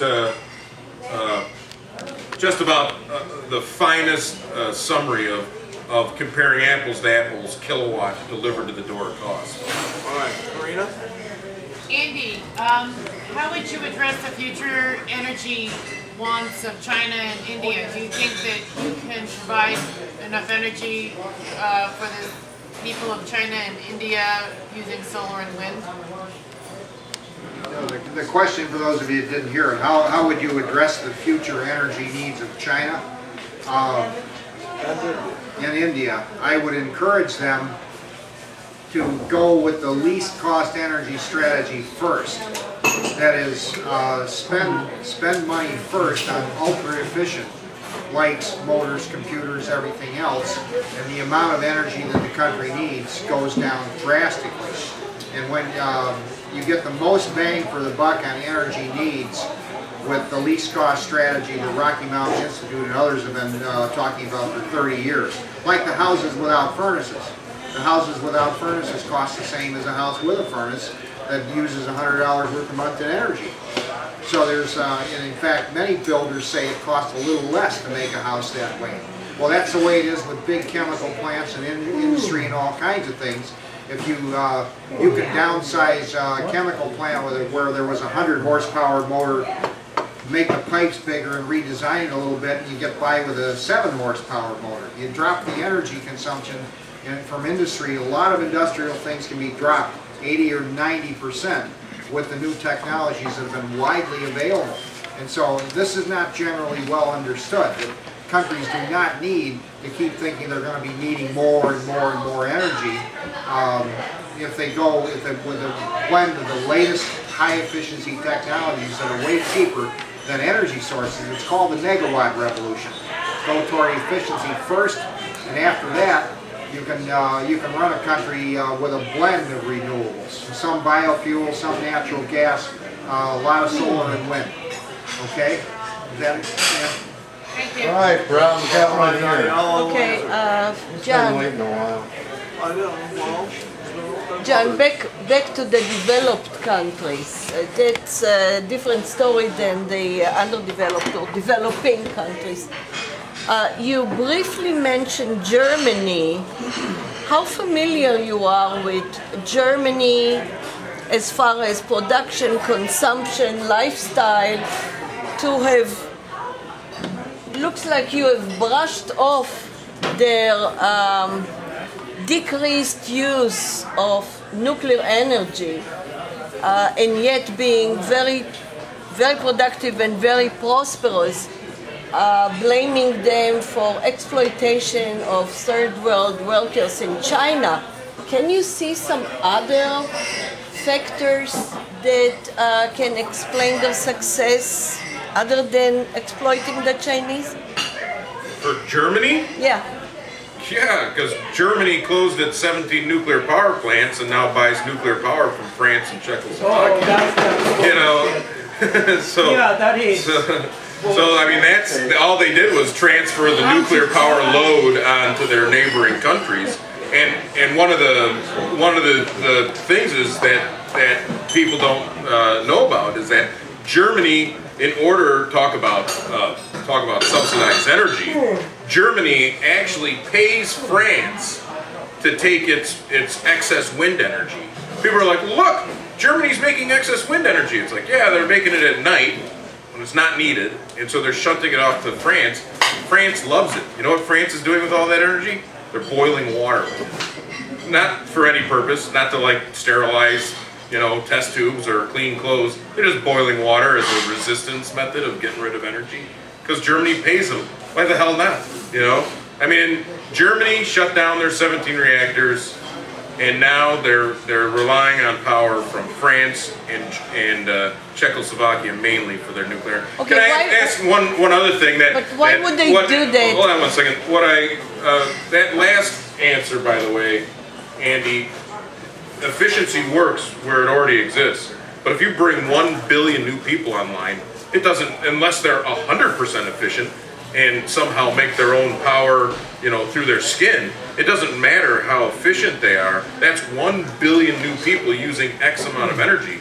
And X amount of energy times 1 billion people is going to require huge new sources of energy. And that's just not going to be satisfied by diffuse, intermittent, very costly, highly subsidized wind and solar. I'm sorry, and so you had a follow-up there? No, I mean, it doesn't make sense. Why would they, they're successful and they're not successful. You know, you gotta get Germany is not successful with their energy balance. Their energy balance is completely out of whack. They make energy when they can't use it at night, so they wind up selling it to France by paying France to take it. And during the day, when BMW and Siemens and Bosch need energy, they need to tap their neighbors, France and Czechoslovakia, to get the power to run their plants. I mean, in Germany, where does Germany get its natural gas?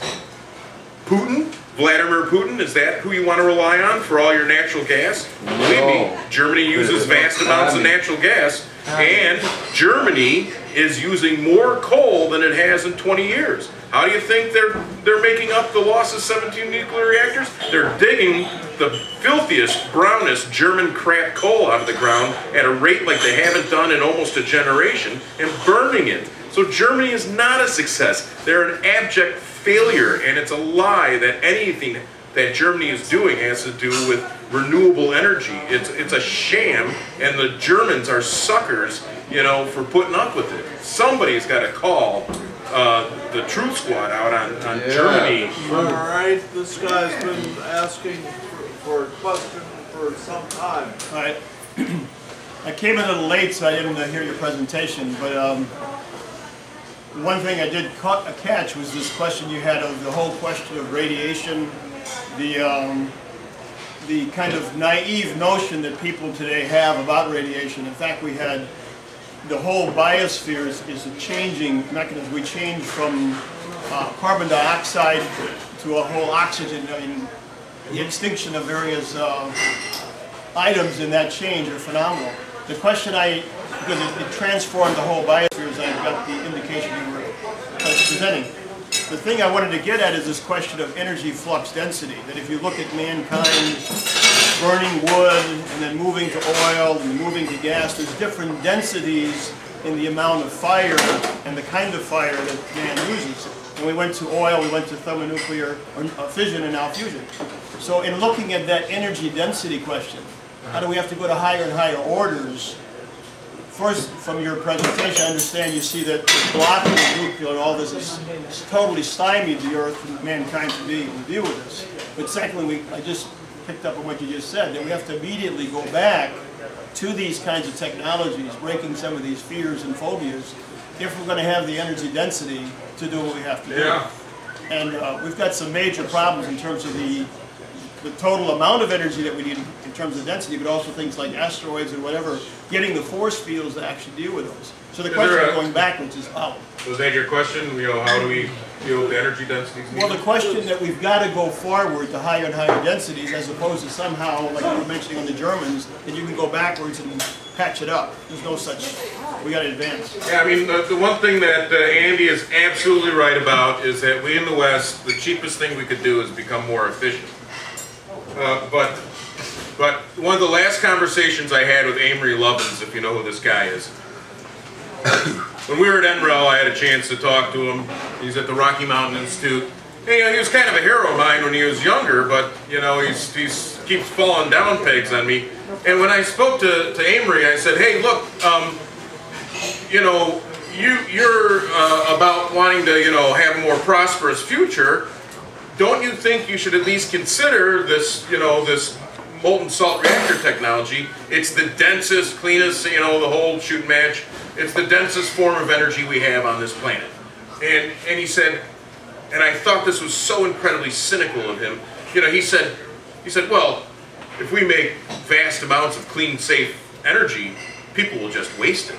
And I thought, well, yeah, I mean, you're probably right, Amory, but if we solve the energy problem, it's not exactly like we don't have a million other problems to solve. You know, overpopulation, animal extinction, literacy. I mean, just there's a million bajillion problems we need to solve. Solving the energy problem, I thought it was such a cynical, self-serving thing to say. Oh yeah, if we make lots of cheap, clean energy, people will just waste it. He wants privation.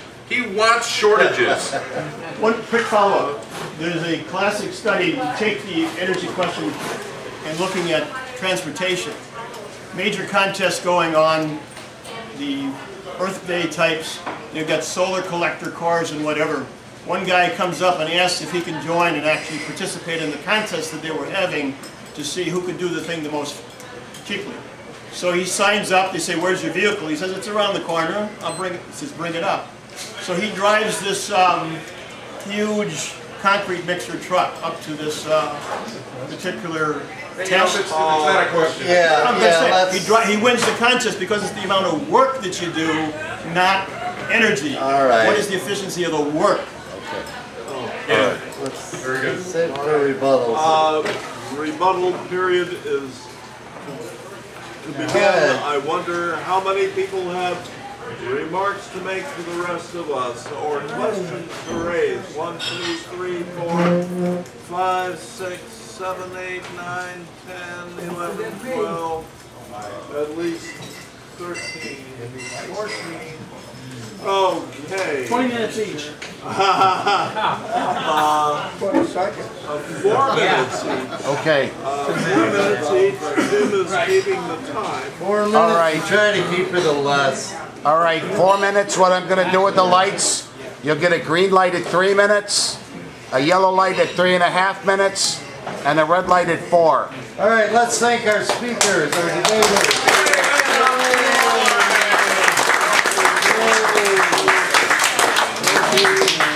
All right, let's rock and roll, boys.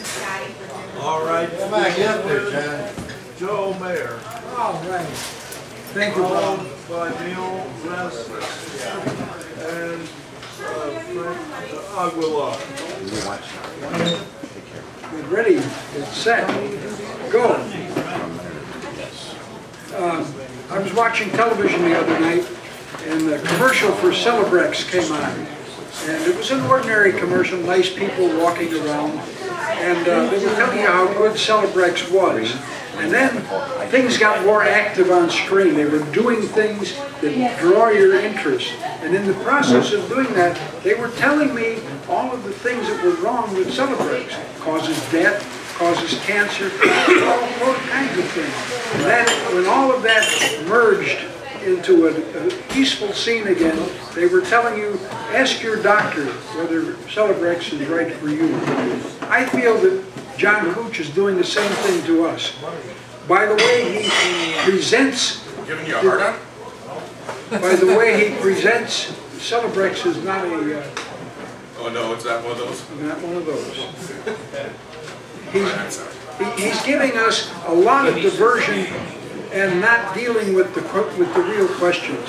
And some of the questions are obvious, of course. The amount of... he mislabels he calls it the thorium salt reactor, and when actually it's the liquid fluoride molten salt reactor, which is very dated. It produces very corrosive chemicals, and they have not solved the problem of what to do with these corrosive chemicals. They're there, and they're going to eat away at all of the containment vessels that they use to produce electricity, the energy. The rare earths, the greatest reserves of rare earths is not in China, it's in the United States, and it's a byproduct of mining, as John said. When they mine uranium, for example, much of the waste products is rare earths, but we don't have the need to produce facilities to process them into individual rare earths at this point, whereas China does. We send some of our mining surplus to China, and they have the facilities for doing it. We don't do it yet. We will, as soon as China reaches that level. The so-called clean wind and solar energy power is, John said, was about 5% of our energy needs. When in fact, solar by itself, the solar cell used to be 12% efficient. That was really good. But with the use of quantum dot technology now, that uses the entire solar spectrum to produce the electrons and the voltage, we're running at about 35% efficiency. That is very good. It'll be commercially available probably within the next 5 years or so. How long will it take? How long will it take to knock down the screen? Sorry, Charlie. It's accident free. Right. How long will it take to produce commercially available thorium reactors, not thorium reactors, excuse me, liquid fluoride molten salt reactors? It will take about 40 to 50 years to develop the technology to deal with all of the problems. And I mentioned one of them before, and one of them is the yellow light is on. The problem with thorium is my time is up and I won't leave. You are reactionary, you know. Hi. You ought to get extra time.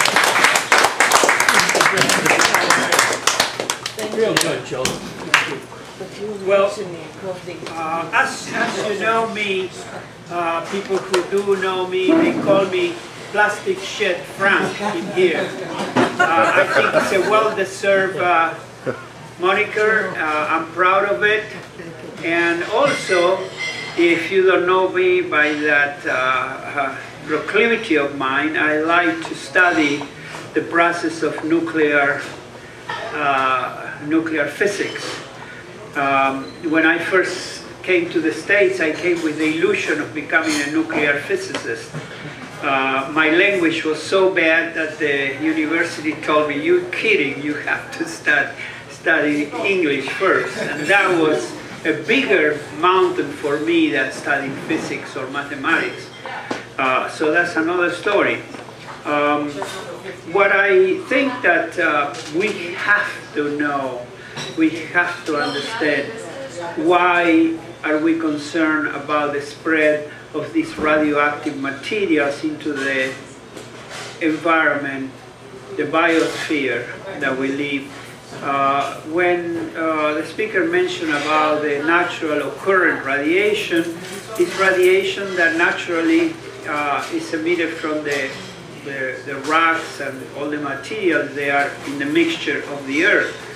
But when we're talking about the radioactive materials created in a nuclear power plant, and then they have to be disposed, manipulated, and so on, they become particles or gases that you inhale in your body.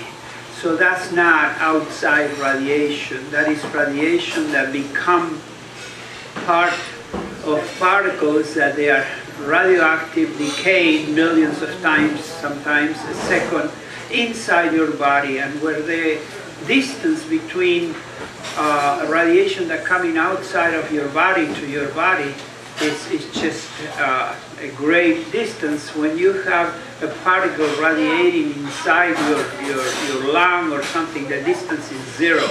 It's right there, and every bit of that energy in the radiation emitted is absorbed by your cells around that particle. And that, very soon, if you continue bombarding the cells in a way that damages them, eventually they couldn't fix themselves and become damaged cells, could be cancerous or could die. Many of the cells die when they are attacked that way, but some escape death and become cancerous.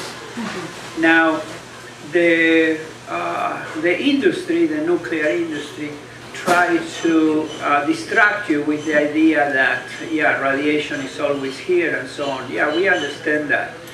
But we know, as a fact, that wherever these plants have leaked radiation, the normal development of fetuses and the incidence of different thyroid cancers and other cancers have increased. And the same happened here after 3 Mile Island, and it happened downwind from some nuclear power plants. So we have to really understand the differences and the implications of all these radioactive waste that we are creating. And these molten salt reactors, it reminds me of, you know, they are safe. There is no problem if the reaction goes too fast. We dump the thing into a tank. But if there is a leakage of these molten salts and containing and in contact with the air, you have fires. Now, as an engineer, I can tell you that we have never tested any material at 900 degrees into a salt for 10 years. We don't have that, and these reactors didn't have that.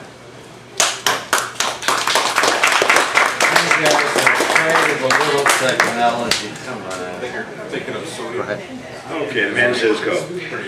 Before I critique the question, which I think was wrong, I want to quickly critique the so-called debate, which was remarkably fact-free. 60-year-old advertising slogans and 40-year-old debunkings are not terribly relevant. Does anybody here actually know what a sievert is? Does anybody, yeah, with one exception, does anybody know how many sieverts there have to be before you have something to worry about? Yes, there's 8 microsieverts in a banana, peachy, but how many sieverts actually does it take before you have to care about it?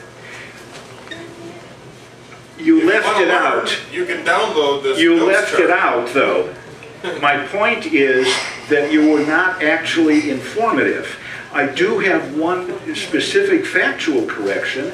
I was one of the people who believed the I guess, urban myth of the moment that Germany is importing nuclear power from France. So I did some research real fast. Impacts of Germany's nuclear phase-out on electricity imports and exports. Report commissioned by Greenpeace Germany, 31st January 2013. Now, I take it for granted that there's a variety, there's a range of opinions here about Greenpeace. Does anybody think that Greenpeace is going to be extra generous to the nuclear industry? No, okay. And Greenpeace says actually Germany is a net electricity exporter even with the nuclear shutdown. So I was mistaken. No, they pay countries to take it. The topic of the answer, in my opinion, is wrong. There isn't one answer. For the first century, the Industrial Revolution ran on coal. And for a century and a half, it's run on a mix of coal and petroleum. Well, there's a whole lot of reasons we can't do that anymore. And we're not going to go to any other single source. We are going to go to an increasingly broad mix of energy sources. I'm all for solar, I'm all for wind, but the electric grid goes where the people are. The windmills are going to go where people are not, which means we have to, in effect, build an entire new national set of electric grids at least the size of the one that we're using now for however many generations we've been accumulating it. The gasoline cars' days are numbered. Something I've looked up is there are, moderate estimate, 150,000 gas stations in the country. I'm not sure what cars are going to run on, but replacing 150,000 gas stations and the entire supply infrastructure behind them is what we call non-trivial. I'm a great fan of Stuart Brand, as I may have mentioned from time to time, and he recently reversed some of his opinions, and a wonderful epigram. He says, I'm not pro-nuke, I'm pro-arithmetic. On a time scale of 1 to 2 generations, there seems to be no alternative. Somebody talked about how many Americans would be killed by a Chernobyl every year. Well, right now, 30,000 Americans are killed by the smoke from coal-powered electrical plants every year. That's several Chernobyls. Mix is what we're stuck with.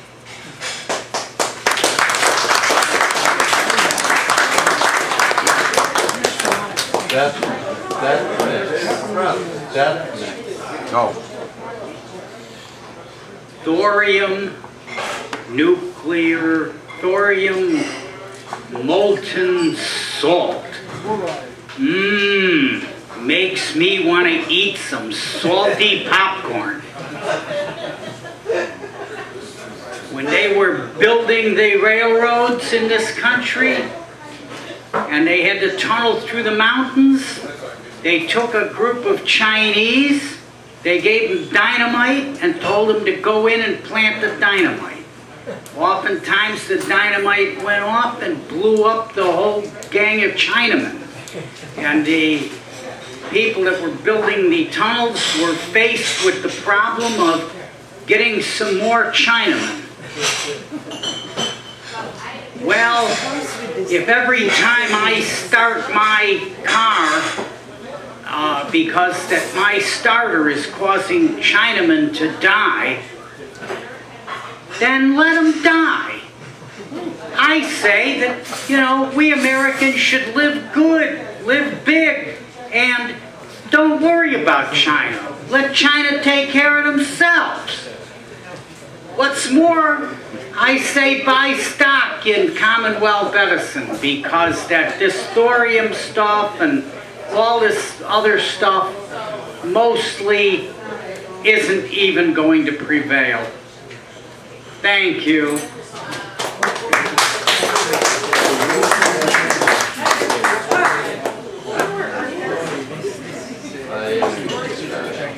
Well, I guess if people remember their history, the New York Times ran banner headlines how horses and people would die from electrical lines. And we have scores of items like this where people faced with new ideas panic. Now these ideas on nuclear and nuclear fission actually go back to people like Einstein, and the question here is in Max Planck. So the theories and the actual physics of this have been around for like 100 years. The problem is we've been led down a number of roads where we haven't even applied that. So the question earlier about what about the energy development of an India or a China? Well, what about it? We just had one example saying kill them off. We're going, nobody's going to go forward unless we actually get to a higher energy density like I tried to ask in the question. So what's the highest energy density we have immediately on the future is a transition from fission into thermonuclear fusion. It's not just about energy, it's about what you can do with the energy. So you take something, maybe people have heard about it, like a plasma torch, where you've got the concentrated energy to take a cubic mile of rock and start taking all the elements and materials out of it. So you start looking at various concentrations like we did with iron ore and things like this. We got the big deposits. Well, where is the most concentrated density of these products that we basically process? Well, we go to the man-made landfills and reprocess all that. So all this nonsense that we get into, that we got to go this, we got to go this, we get stampeded by fears, and we set ourselves up to be wrecked. And with the financial blowout right now and the idiots we have running it on many of the governments falling for this green nonsense, and especially Obama, who's a total product of that, we are either going to a thermonuclear war or we're going to a thermonuclear fusion future. And that is presently on the table. It's being fought out in this war if it gets started. So the question here is, how do we deal with our own fears about thinking? And if you look at the energy density of how the Earth is built, the biosphere, then mankind, the application and the use of different levels of fire, it's only on that increased energy density that has allowed this to develop. And people can shake their heads and get all bent out of shape, and it really doesn't mean anything, because we're either going to build the capability as a human race to be able to knock these asteroids off course, or one of them will kill the whole species if we don't kill ourselves first. So if people want background on this, they can go to the LaRouche PAC site and pick it up. He's been laying this out for years. Everybody here knows it. There's questions. We can actually solve these problems. From big water projects, water out of Alaska, we can do this, but you're not going to do it without a shift in nuclear power. So stop the fears, do a little work, and I commend, I didn't get your name, but John. Very good. But you got to shake yourself up a little bit. Start thinking or you're going to lose everything you got. See? We laugh when we can't think. Well, you have to do that yourself. First, I want to pick a little bone with both speakers on some numbers. We had a lot of numbers thrown around. John said wind has no more than a 5% uptime or something to that effect. That's not the figure I've heard. Okay, I've heard that the figure in Europe is 30% and in the United States is a little higher at 35%.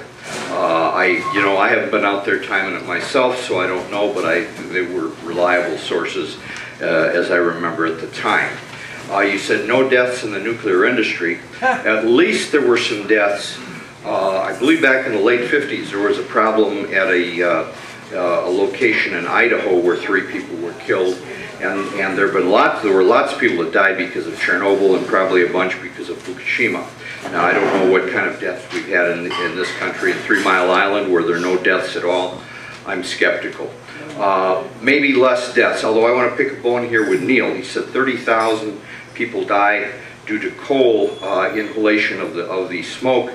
That number sounds high to me. Perhaps you have a source. And I know there are a lot of people who die from that, and from natural gas, I've heard the figure 400 people a year die because of explosions and so on. There's deaths associated with all energy sources. Andy said a few yards of solar cells can heat or supply energy to an entire home. I hadn't heard that before. That sounds a little optimistic, especially if it were in a place like Chicago. And I would like to know what the dollar cost of the initial investment there is. As far as getting to renewables, right now a lot of people are surprised to hear that Iowa is the most wind has the highest percentage of their energy furnished by wind at this point, and that's 20%. The whole country doesn't have a goal to get there until 2030, and Europe is planning on getting by 2020 to somewhat larger than that. Whether they'll succeed or not, we shall see. And one of the problems with electricity is it does not travel well. As it goes down those lines, you lose a lot of the power. And I don't know what the exact numbers are. I read a number a few years ago that what you get out of that electrical outlet in your wall is only 38% of what's put in at the power plant on an average. There may be updated figures on that, but it doesn't travel well. Now that speaks well for both renewables, because most renewables are somewhat local. Okay, your wind towers and your solar on your own roof, the electricity doesn't have to go very far. So that speaks well to both sides of the argument. You know, electricity doesn't travel well. That's a big problem with these huge plants, and the electricity has to go a great distance. It strikes me that one of the better sources, which we don't hear much about, is tidal. There's just huge amounts of energy generated by water moving all around the world. And the Brits are doing some work in this, the Swedes are, and there may be some other people. We'll see what they come up with. I think the capital costs, the initial capital costs are very high, but once you get them in there, the flows are dependable, unlike wind, which goes and stops and goes and stops. Those keep going on and on. And 80% of the world lives within 100 miles of the ocean, so there's not too much distance that the energy would have to travel. The biggest way to help, which both of our speakers agreed, is reduce consumption. Be more efficient, reduce the consumption. But the most important single way to help here is reduce population. The world cannot sustain the population that we have if the people, even a fraction of them, become middle class in a variety of ways. This is the most important way, and however, by far the most difficult to implement politically and socially. So we'll have to see what happens. Thank you. Very good.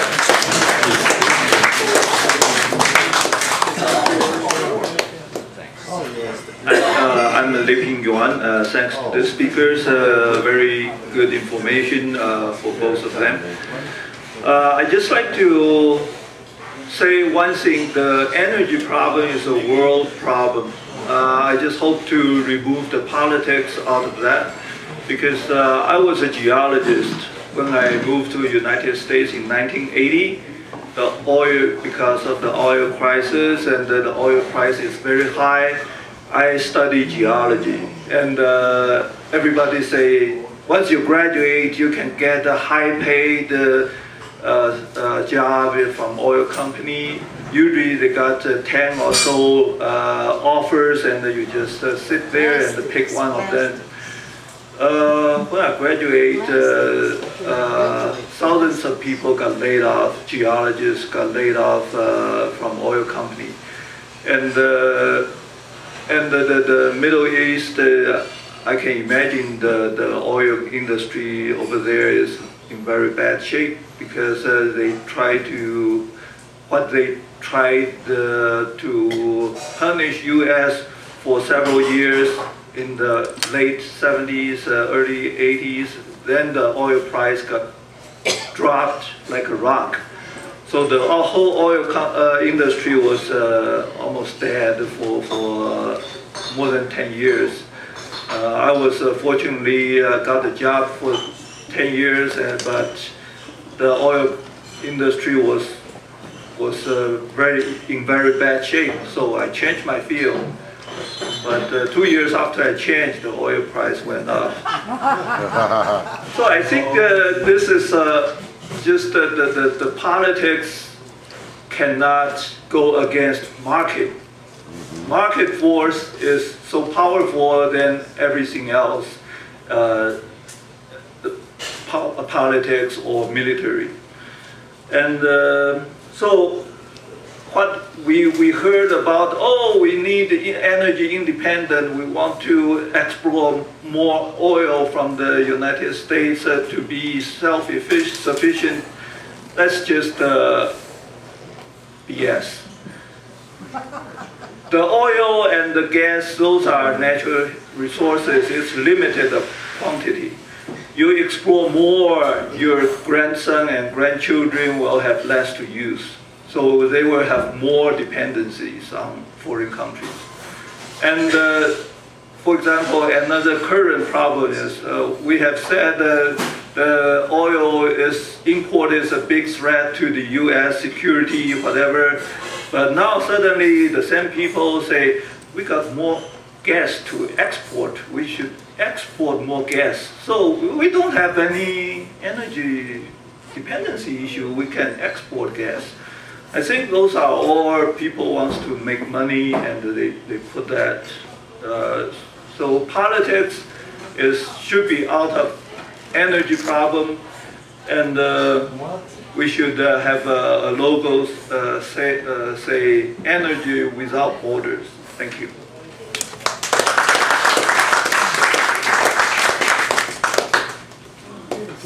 Before I forget, I'd like to recognize our friend Bram Basford here. We just had recently a celebration of Martin Luther King's 50th anniversary of his I Have a Dream speech, and we must remember that you were part of the Freedom Riders, and I want to acknowledge that. And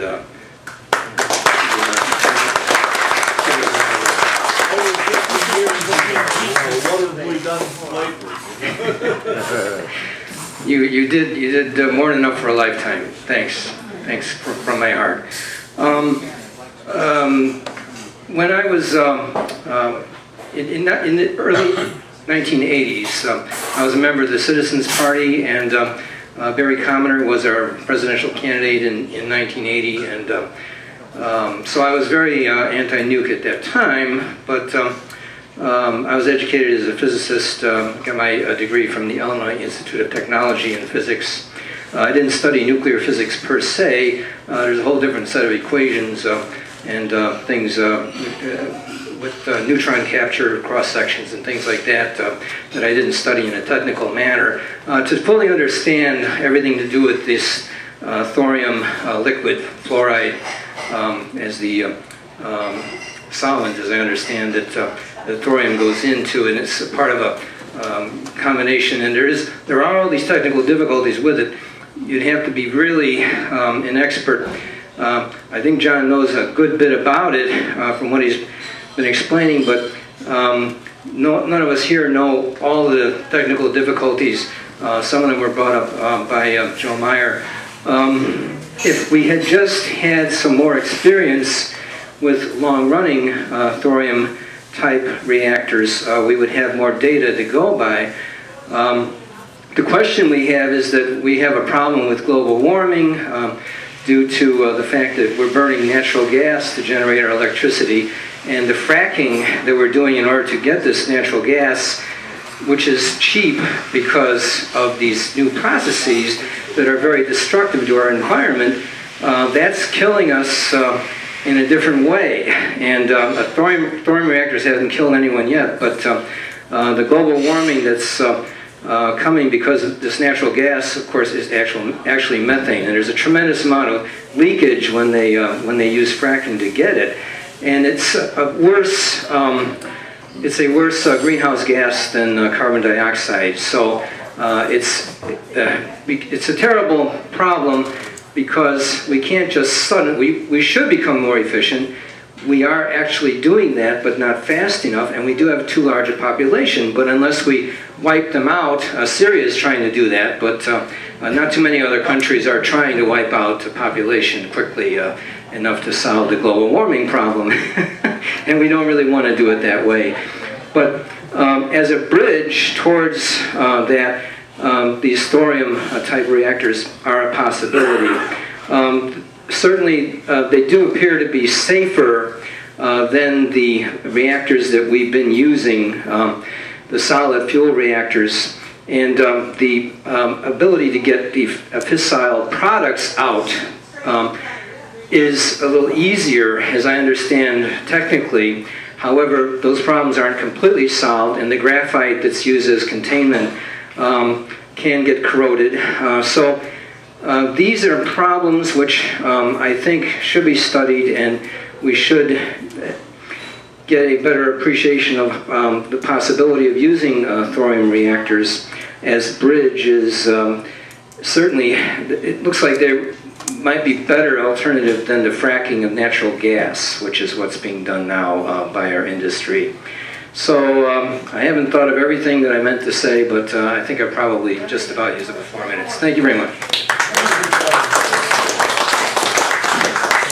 Okay. All right. Now I have to admit, now I am not an expert on nuclear physics. I know there's a lot of people here tonight who are, who know a lot about engineering, but I am not one of them.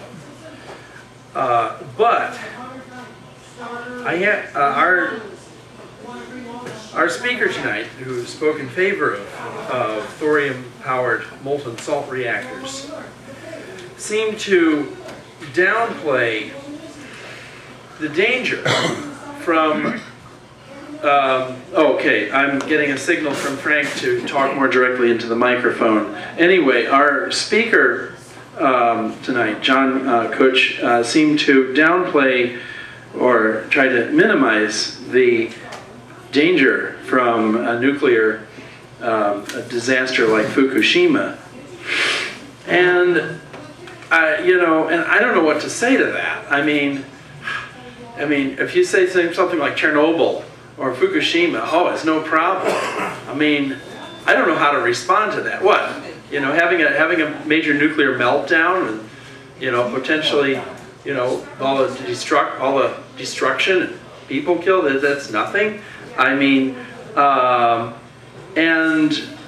I also noticed that I thought we were talking about a different form of nuclear energy, but our speaker's using a lot of the same arguments to defend thorium as have already been used to defend regular old-fashioned nuclear power. So I don't quite understand that. Now there's and another thing that I've never really understood is why we don't have, if this thorium thing is so great and so efficient, why after 60 years we don't have more of it? I mean, you think with all the different people with nuclear power, somebody would develop more, and this is something that's not really been explained to me. And finally, this idea that nuclear power is safer than solar, and also the argument that people getting, the people getting killed is inevitable. I heard our speaker I heard John say that tonight. And I have to say that sounds real great. Oh, yeah, no big deal. Everybody gets killed once in a while. So what? Yeah, that's great unless you're one of the people. Yeah.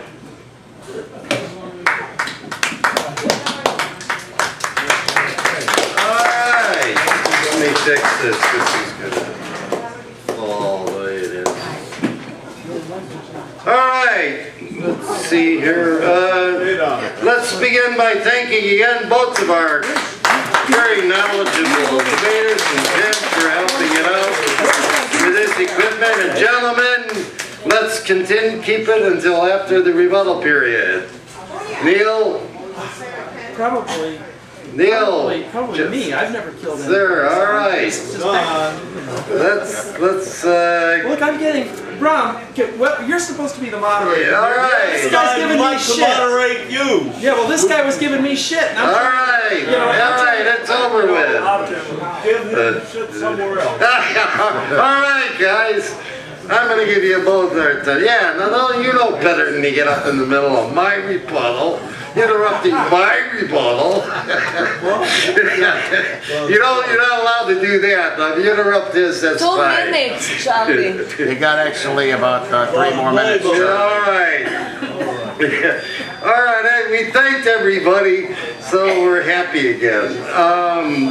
The only thing I'm going to come after you, John, there are 0 operator deaths in the nuclear industry. Are you talking about, I guess, the guys who sit in the control room and spin some dials and things of that nature? Now, my information as a union official is somewhat dated, but I vaguely recollect that what the nuclear industry was doing, you need people to maintain these reactors, and they use plumbing and things of that nature. They would hire contract employees, basically hillbillies with drinking problems. Give them enormous amounts of money for about a 10-minute exposure, which was the equivalent, this is very serious though, the equivalent of about 150 x-rays. And technically they were not permitted to work again for a certain period of time, but they would go to another reactor and the people at that facility didn't check, or there was no method, and so they would get another dose of 150 things. This is what the nuclear industry was apparently engaged in. You brought up the fact that somewhere I heard there's temperatures of 9,000 degrees and corrosive salts. These things most assuredly are going to require someone to go in there to work on this device. And this is, we're not talking about the water heater in my basement. I mean, so the other thing I was thinking was, I actually toured a solar power panel factory in Bridgeport, my neighborhood, and I didn't feel endangered in any fashion.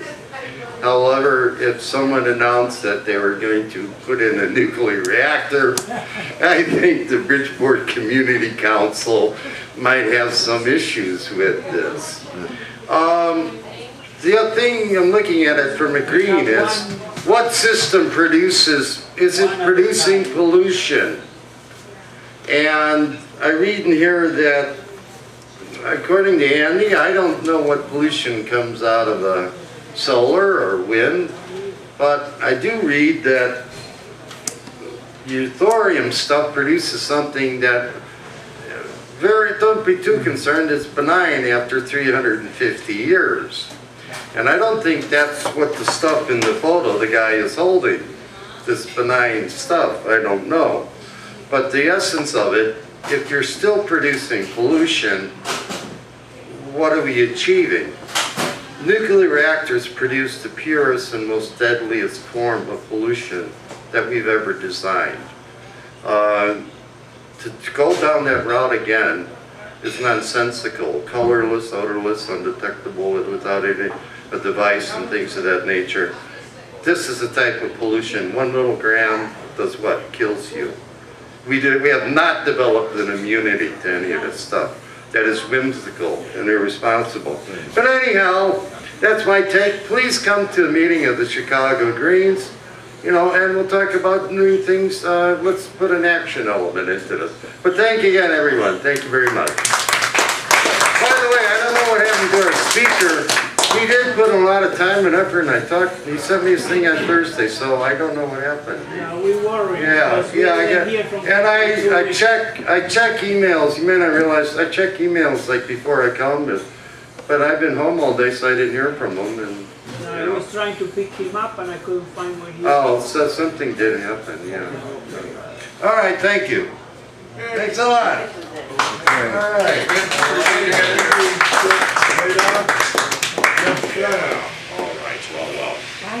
First, I want to ask a gentleman here a question, a specific question about the timeline of this stuff.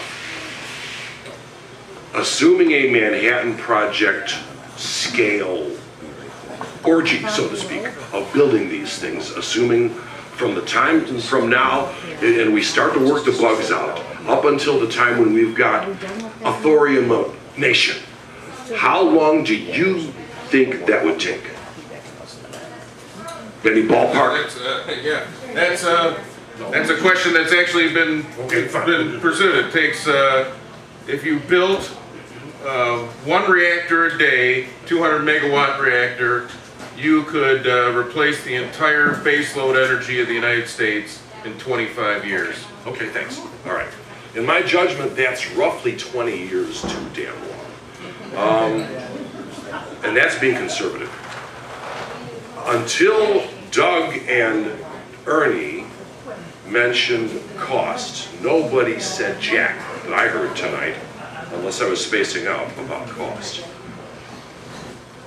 And that makes all the difference in the world. Because this place is more or less broke. Its brokenness is being hidden by such thing as cooking with books. And it's also being hidden by by creative journalism and redefining things. Wherever Chuck is, Chuck referred to how these guys, they'd have these temps come into these plants, but since the definitions of death from nuclear work didn't include those guys. They just defined the depths out. You know, that's how things go in this country. Things get defined ever so conveniently. Yep. So, you know, the joint is broke, and my guess is if you get a Manhattan Project type thing here, what's going to happen is maybe we'll get 5 years into it one way or the other, and the money will run out. And you'll have these 20% or so built monstrosities that will sit there forever that never did anything. Is probably the way it's going to go. And maybe they can actually build one a year, who knows. That assumes all the bugs are out, and we've heard all sorts of references tonight from Mr. Meyer and implicitly from Doug and so on, that the bugs aren't anywhere near out. So my guess is that what you'll end up with is some of these things maybe will actually be built. Who knows whether any of them will work. But in any case, nowhere near enough to matter, and eventually the society is going to be facing a choice between building more of them and trying to party on like it's 1999, and in the process probably having millions of people starve, or throwing in the towel and sort of holding our nose and just forgetting the money that we more or less pissed away on this kind of stuff. In all likelihood, look folks, between the cooking of the books and the redefining of inconvenient things, the relationship of this society to truth, especially the elites in this society to truth, is all but non-existent. And under those circumstances, the last thing I would urge or support would be a Manhattan Project in anything. The generation that did the Manhattan Project got the job done, by the way, in 3.5 years. There was a sense of national urgency. You had the George Bushes and the Jack Kennedys and whatnot, and the Bob Doles risking their asses personally, and Joe Kennedy ended up going down the drain on account of it, Joe Jr. Nowadays, that's not how it works at all. It's somebody else's son, or in some cases daughter, who pays heavy prices. The elites don't lose jack in any of these shebangs. The elites cover their ass and sweep turds under rugs in all sorts of various ways. And so, what I advise everybody to do is to be ready to fend for yourself and your loved ones, because these bastard elites in this country ain't gonna do nothing for you.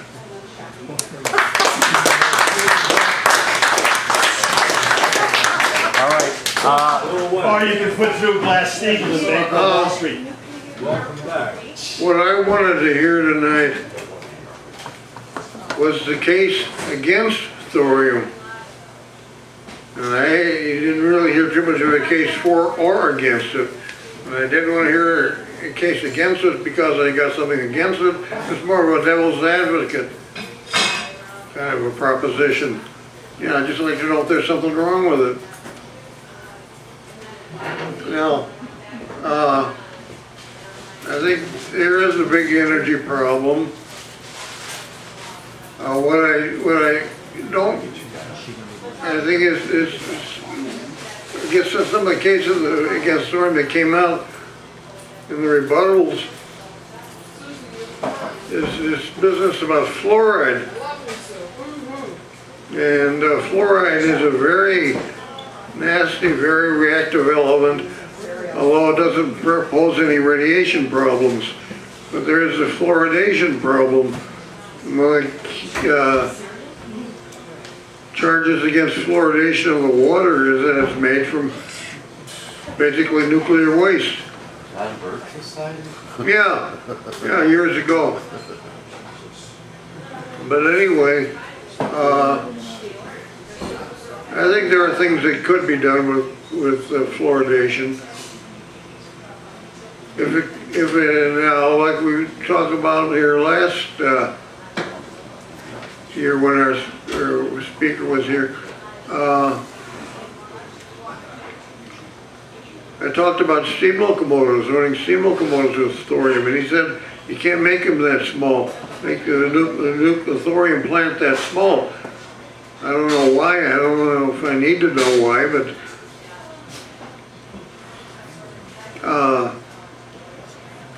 one thing that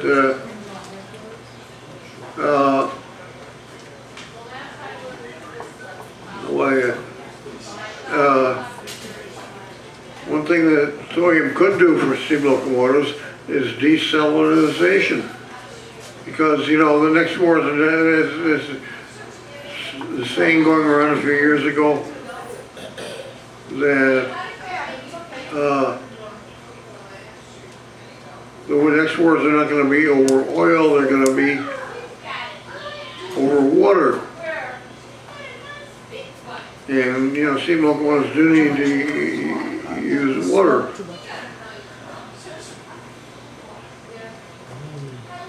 But, your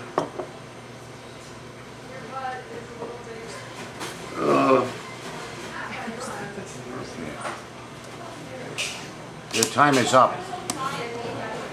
You went 4 minutes, okay? All right.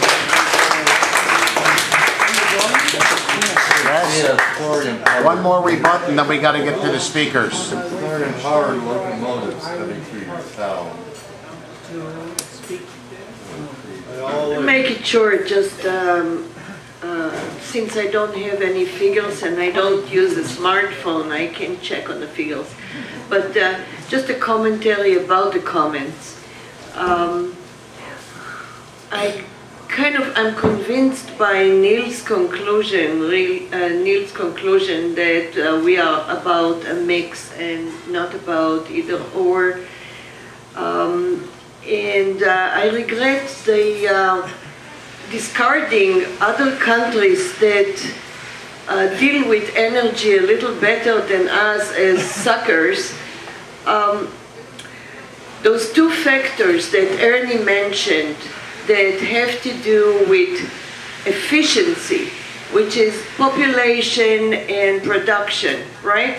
Those are the ones that you identified, Ernie? Okay. Population and production. Right. Yeah. Well, yeah. Yeah. Right. And Germany by far exceeds us reaching those goals. Their efficiency is just unbelievable. I just came back from there. I'm there a lot, and I watch their lifestyle. We were the whole time this summer, this week, that everybody had a sauna, no air conditioners and no fans even, but they are used to it. Consumerism is very, very limited. They don't throw away things very fast. They fix them, they recycle them, they move them, and so the production, the consumption, and the population has historically been lower. We can learn from them something. And the plastic shit that Frank is claiming his territory is limited, much limited. There are many, many examples, both consumerism and in production. Another point is the fear. We were encouraged to discard our fears as if this is a bad thing, this is evil. Actually, fear is a defensive mechanism. We have fear to defend us against what we don't know and might be dangerous. Okay? A little skepticism would have made me feel more comfortable with John's approach, but starting with some dogmatic statements about fear as the enemy of the truth and him having the truth is not a good way. I suggest that you probably have much more to offer than to start with this kind of rhetoric. Thank you. Your call. Who goes first?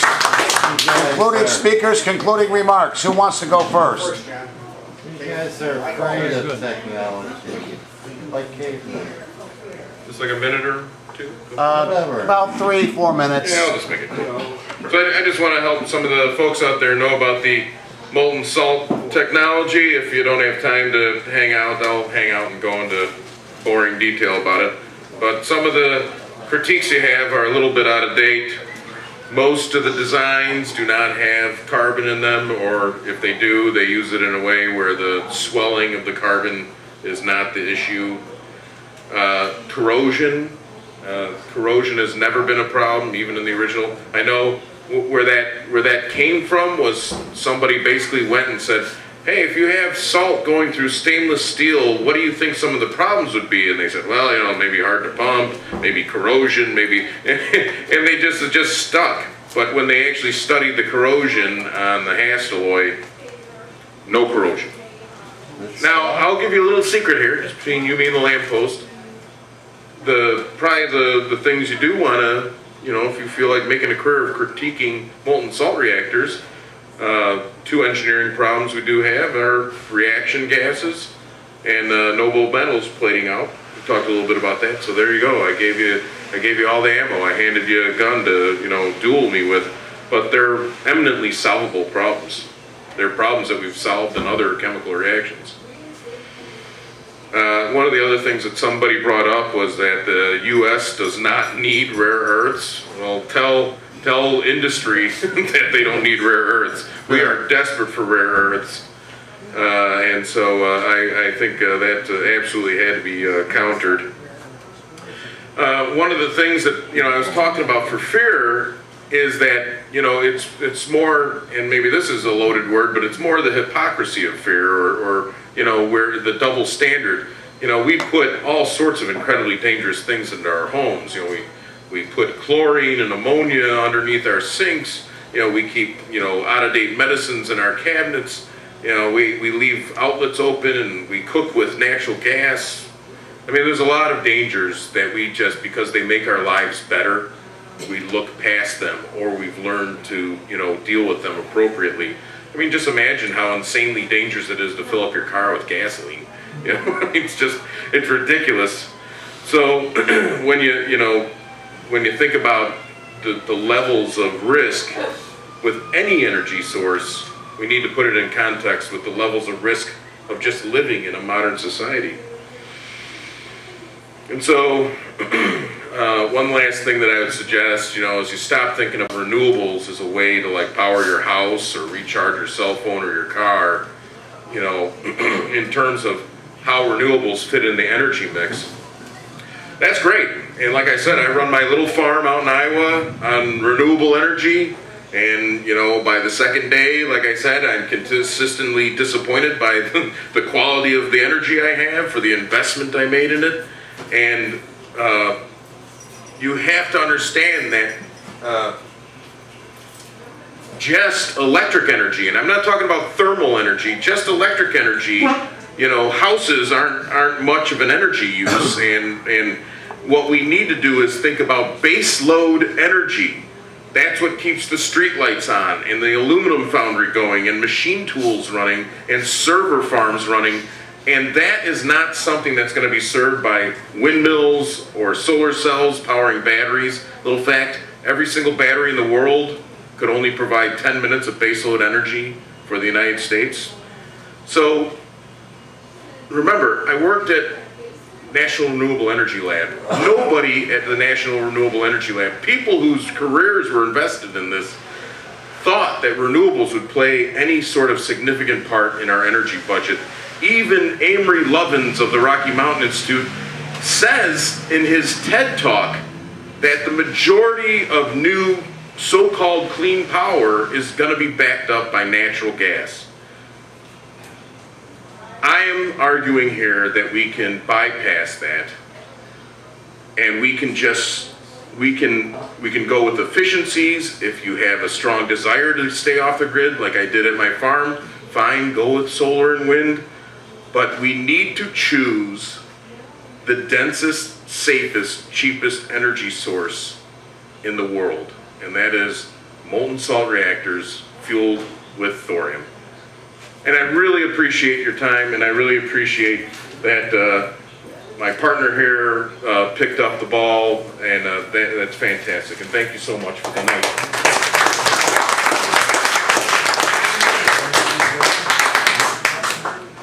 Well, tonight we got a good presentation, I think, if the audience was paying attention, on what a basic learning curve looks like.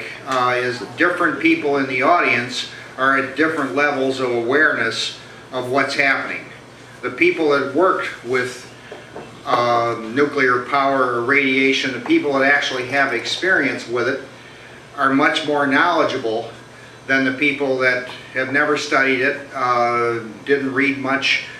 A lot of Americans don't like to read a lot of books every week, so it's understandable that the audience is not really up on the research done by John Goffman or Helen Caldicott.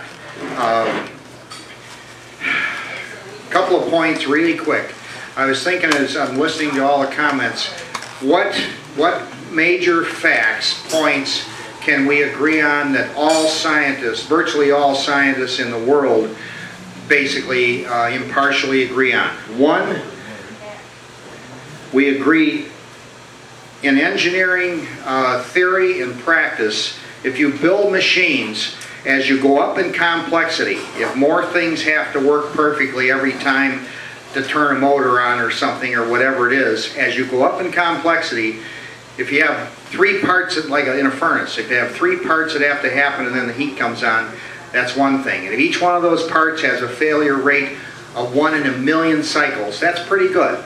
Now if you have a more complex furnace that goes through 12 steps with sensors and everything, and then the heat comes on in your house, if each one of those parts is the same safety reliability, 1 in a million, well, you have 4 times more service calls, 4 times more breakdowns on the more complex issue.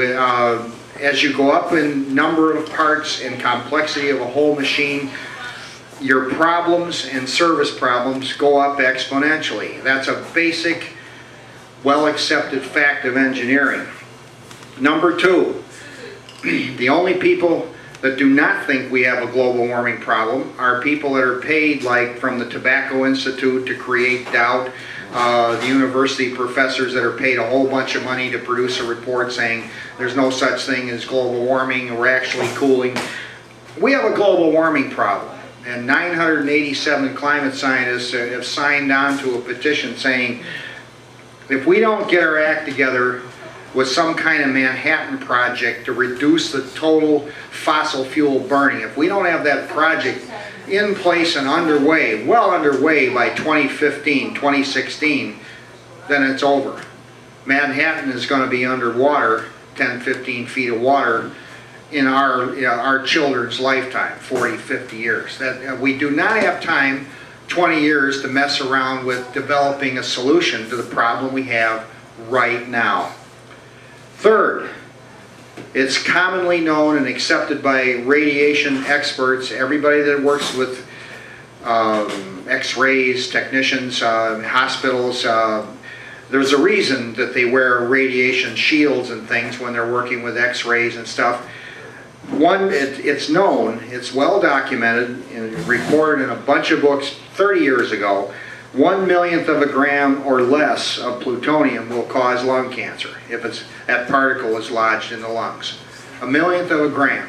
Thorium, not plutonium. Hey, one full at a time. I'm talking about plutonium because plutonium is going to be produced in these either produced, burned, whatever. We're going to have plutonium and uranium mixed in with the thorium cycle. So you're going to have all kinds of radioactive particles in this new generation of reactors and the whole fuel cycle that have to be safeguarded. You can't let them out in the environment. Also, scientists, it's been reported all over the world, there's no debate on this, Japanese school children now are being given radiation monitors to carry with them 24/7. You have a whole generation of kids growing up with their own personal radiation monitors. That's how bad it is over there. The radioactive level in areas of Tokyo is 20 times bigger than it used to be before Fukushima. Number 5, the educational event known as Fukushima is educating the world on what a nuclear disaster looks like, a disaster of biblical proportions. This is not being reported in the United States. The disaster in Japan, sure, there's been a couple articles here and there, but the magnitude of the disaster, how bad it is, how the infant mortality went up on the west coast as the cloud drifted out of Fukushima and headed towards Seattle. These things are already documented. Now I see, some people in their head, we have people in an audience like this who will just shake their head and say, oh, well, that's not true. That can't be happening. That's the problem you have with a certain segment of the population will just ignore reality. The final point I'm going to make, Naomi Klein, for those of you that are not aware, a lot of you are, she published a book called The Shock Doctrine. And that means when a country is in a state of shock or there appears to be a big problem, it's seen as an opening for billionaire predators to swoop in and reclaim land, do whatever, get huge welfare from the taxpayers for promoting some kind of a solution. Even if everything John says about thorium reactors are absolutely true, clean, safe, almost too cheap to meter, by the time we start getting kilowatts out of the thorium cycle in any amount that would make any difference, it'll be 20 years too late to do anything about the global warming problem. That's the time frame we have to work with. Promoting thorium is like talking about developing a blood clotting agent in your research lab, and it'll be ready in 2 years to give to an emergency room doctor who has got a patient with a big cut that's bleeding to death right now. You have to stitch up the wound and stop the bleeding. It'd be nice to have a clotting agent on down the line, but how many people are going to be dying in the process? This is, we have a tremendous global warming problem that has to be solved now. And don't be fooled by all the industry-driven propaganda, is the best way to call it, saying that 20 years ago, we were inundated with quality reports coming out of the industry saying that they don't have to have an evacuation more than 2 miles of radius around Baltimore, Calvert Cliffs. The wind doesn't blow in Baltimore anymore, and any kind of meltdown, it won't blow it off the site more than 2 miles. They wanted to get another offer. Long Island had a nuclear power plant that was shut down, because they said, well, Long Island's not an island, so we have no problem with evacuation. That was 3 candidates for the Golden Shovel Award for the year, named after T.E.A. Jones, that said, as long as everybody has his own shovel, there's no problem with nuclear war. People can dig their own foxhole. Those 3, Commonwealth Edison was promoting nuclear power 25 years ago with exactly the same saying. The sun doesn't shine in Chicago, so we can't use solar here. When take a look. Sun doesn't shine in Chicago, the wind doesn't blow in Baltimore, and Long Island's not an island. This is the kind of stuff we get out of the billionaire-funded campaigns to give us nuclear power in big projects. So don't be fooled. I've got a whole list of different flyers with, references I brought tonight for handouts. If anybody wants one, see me over there as they're cleaning up, okay? Thank you. Very good. Okay. Very good, very good. Thank you. Make sure you tell everybody to go to church All right. tomorrow. Right? You guys are all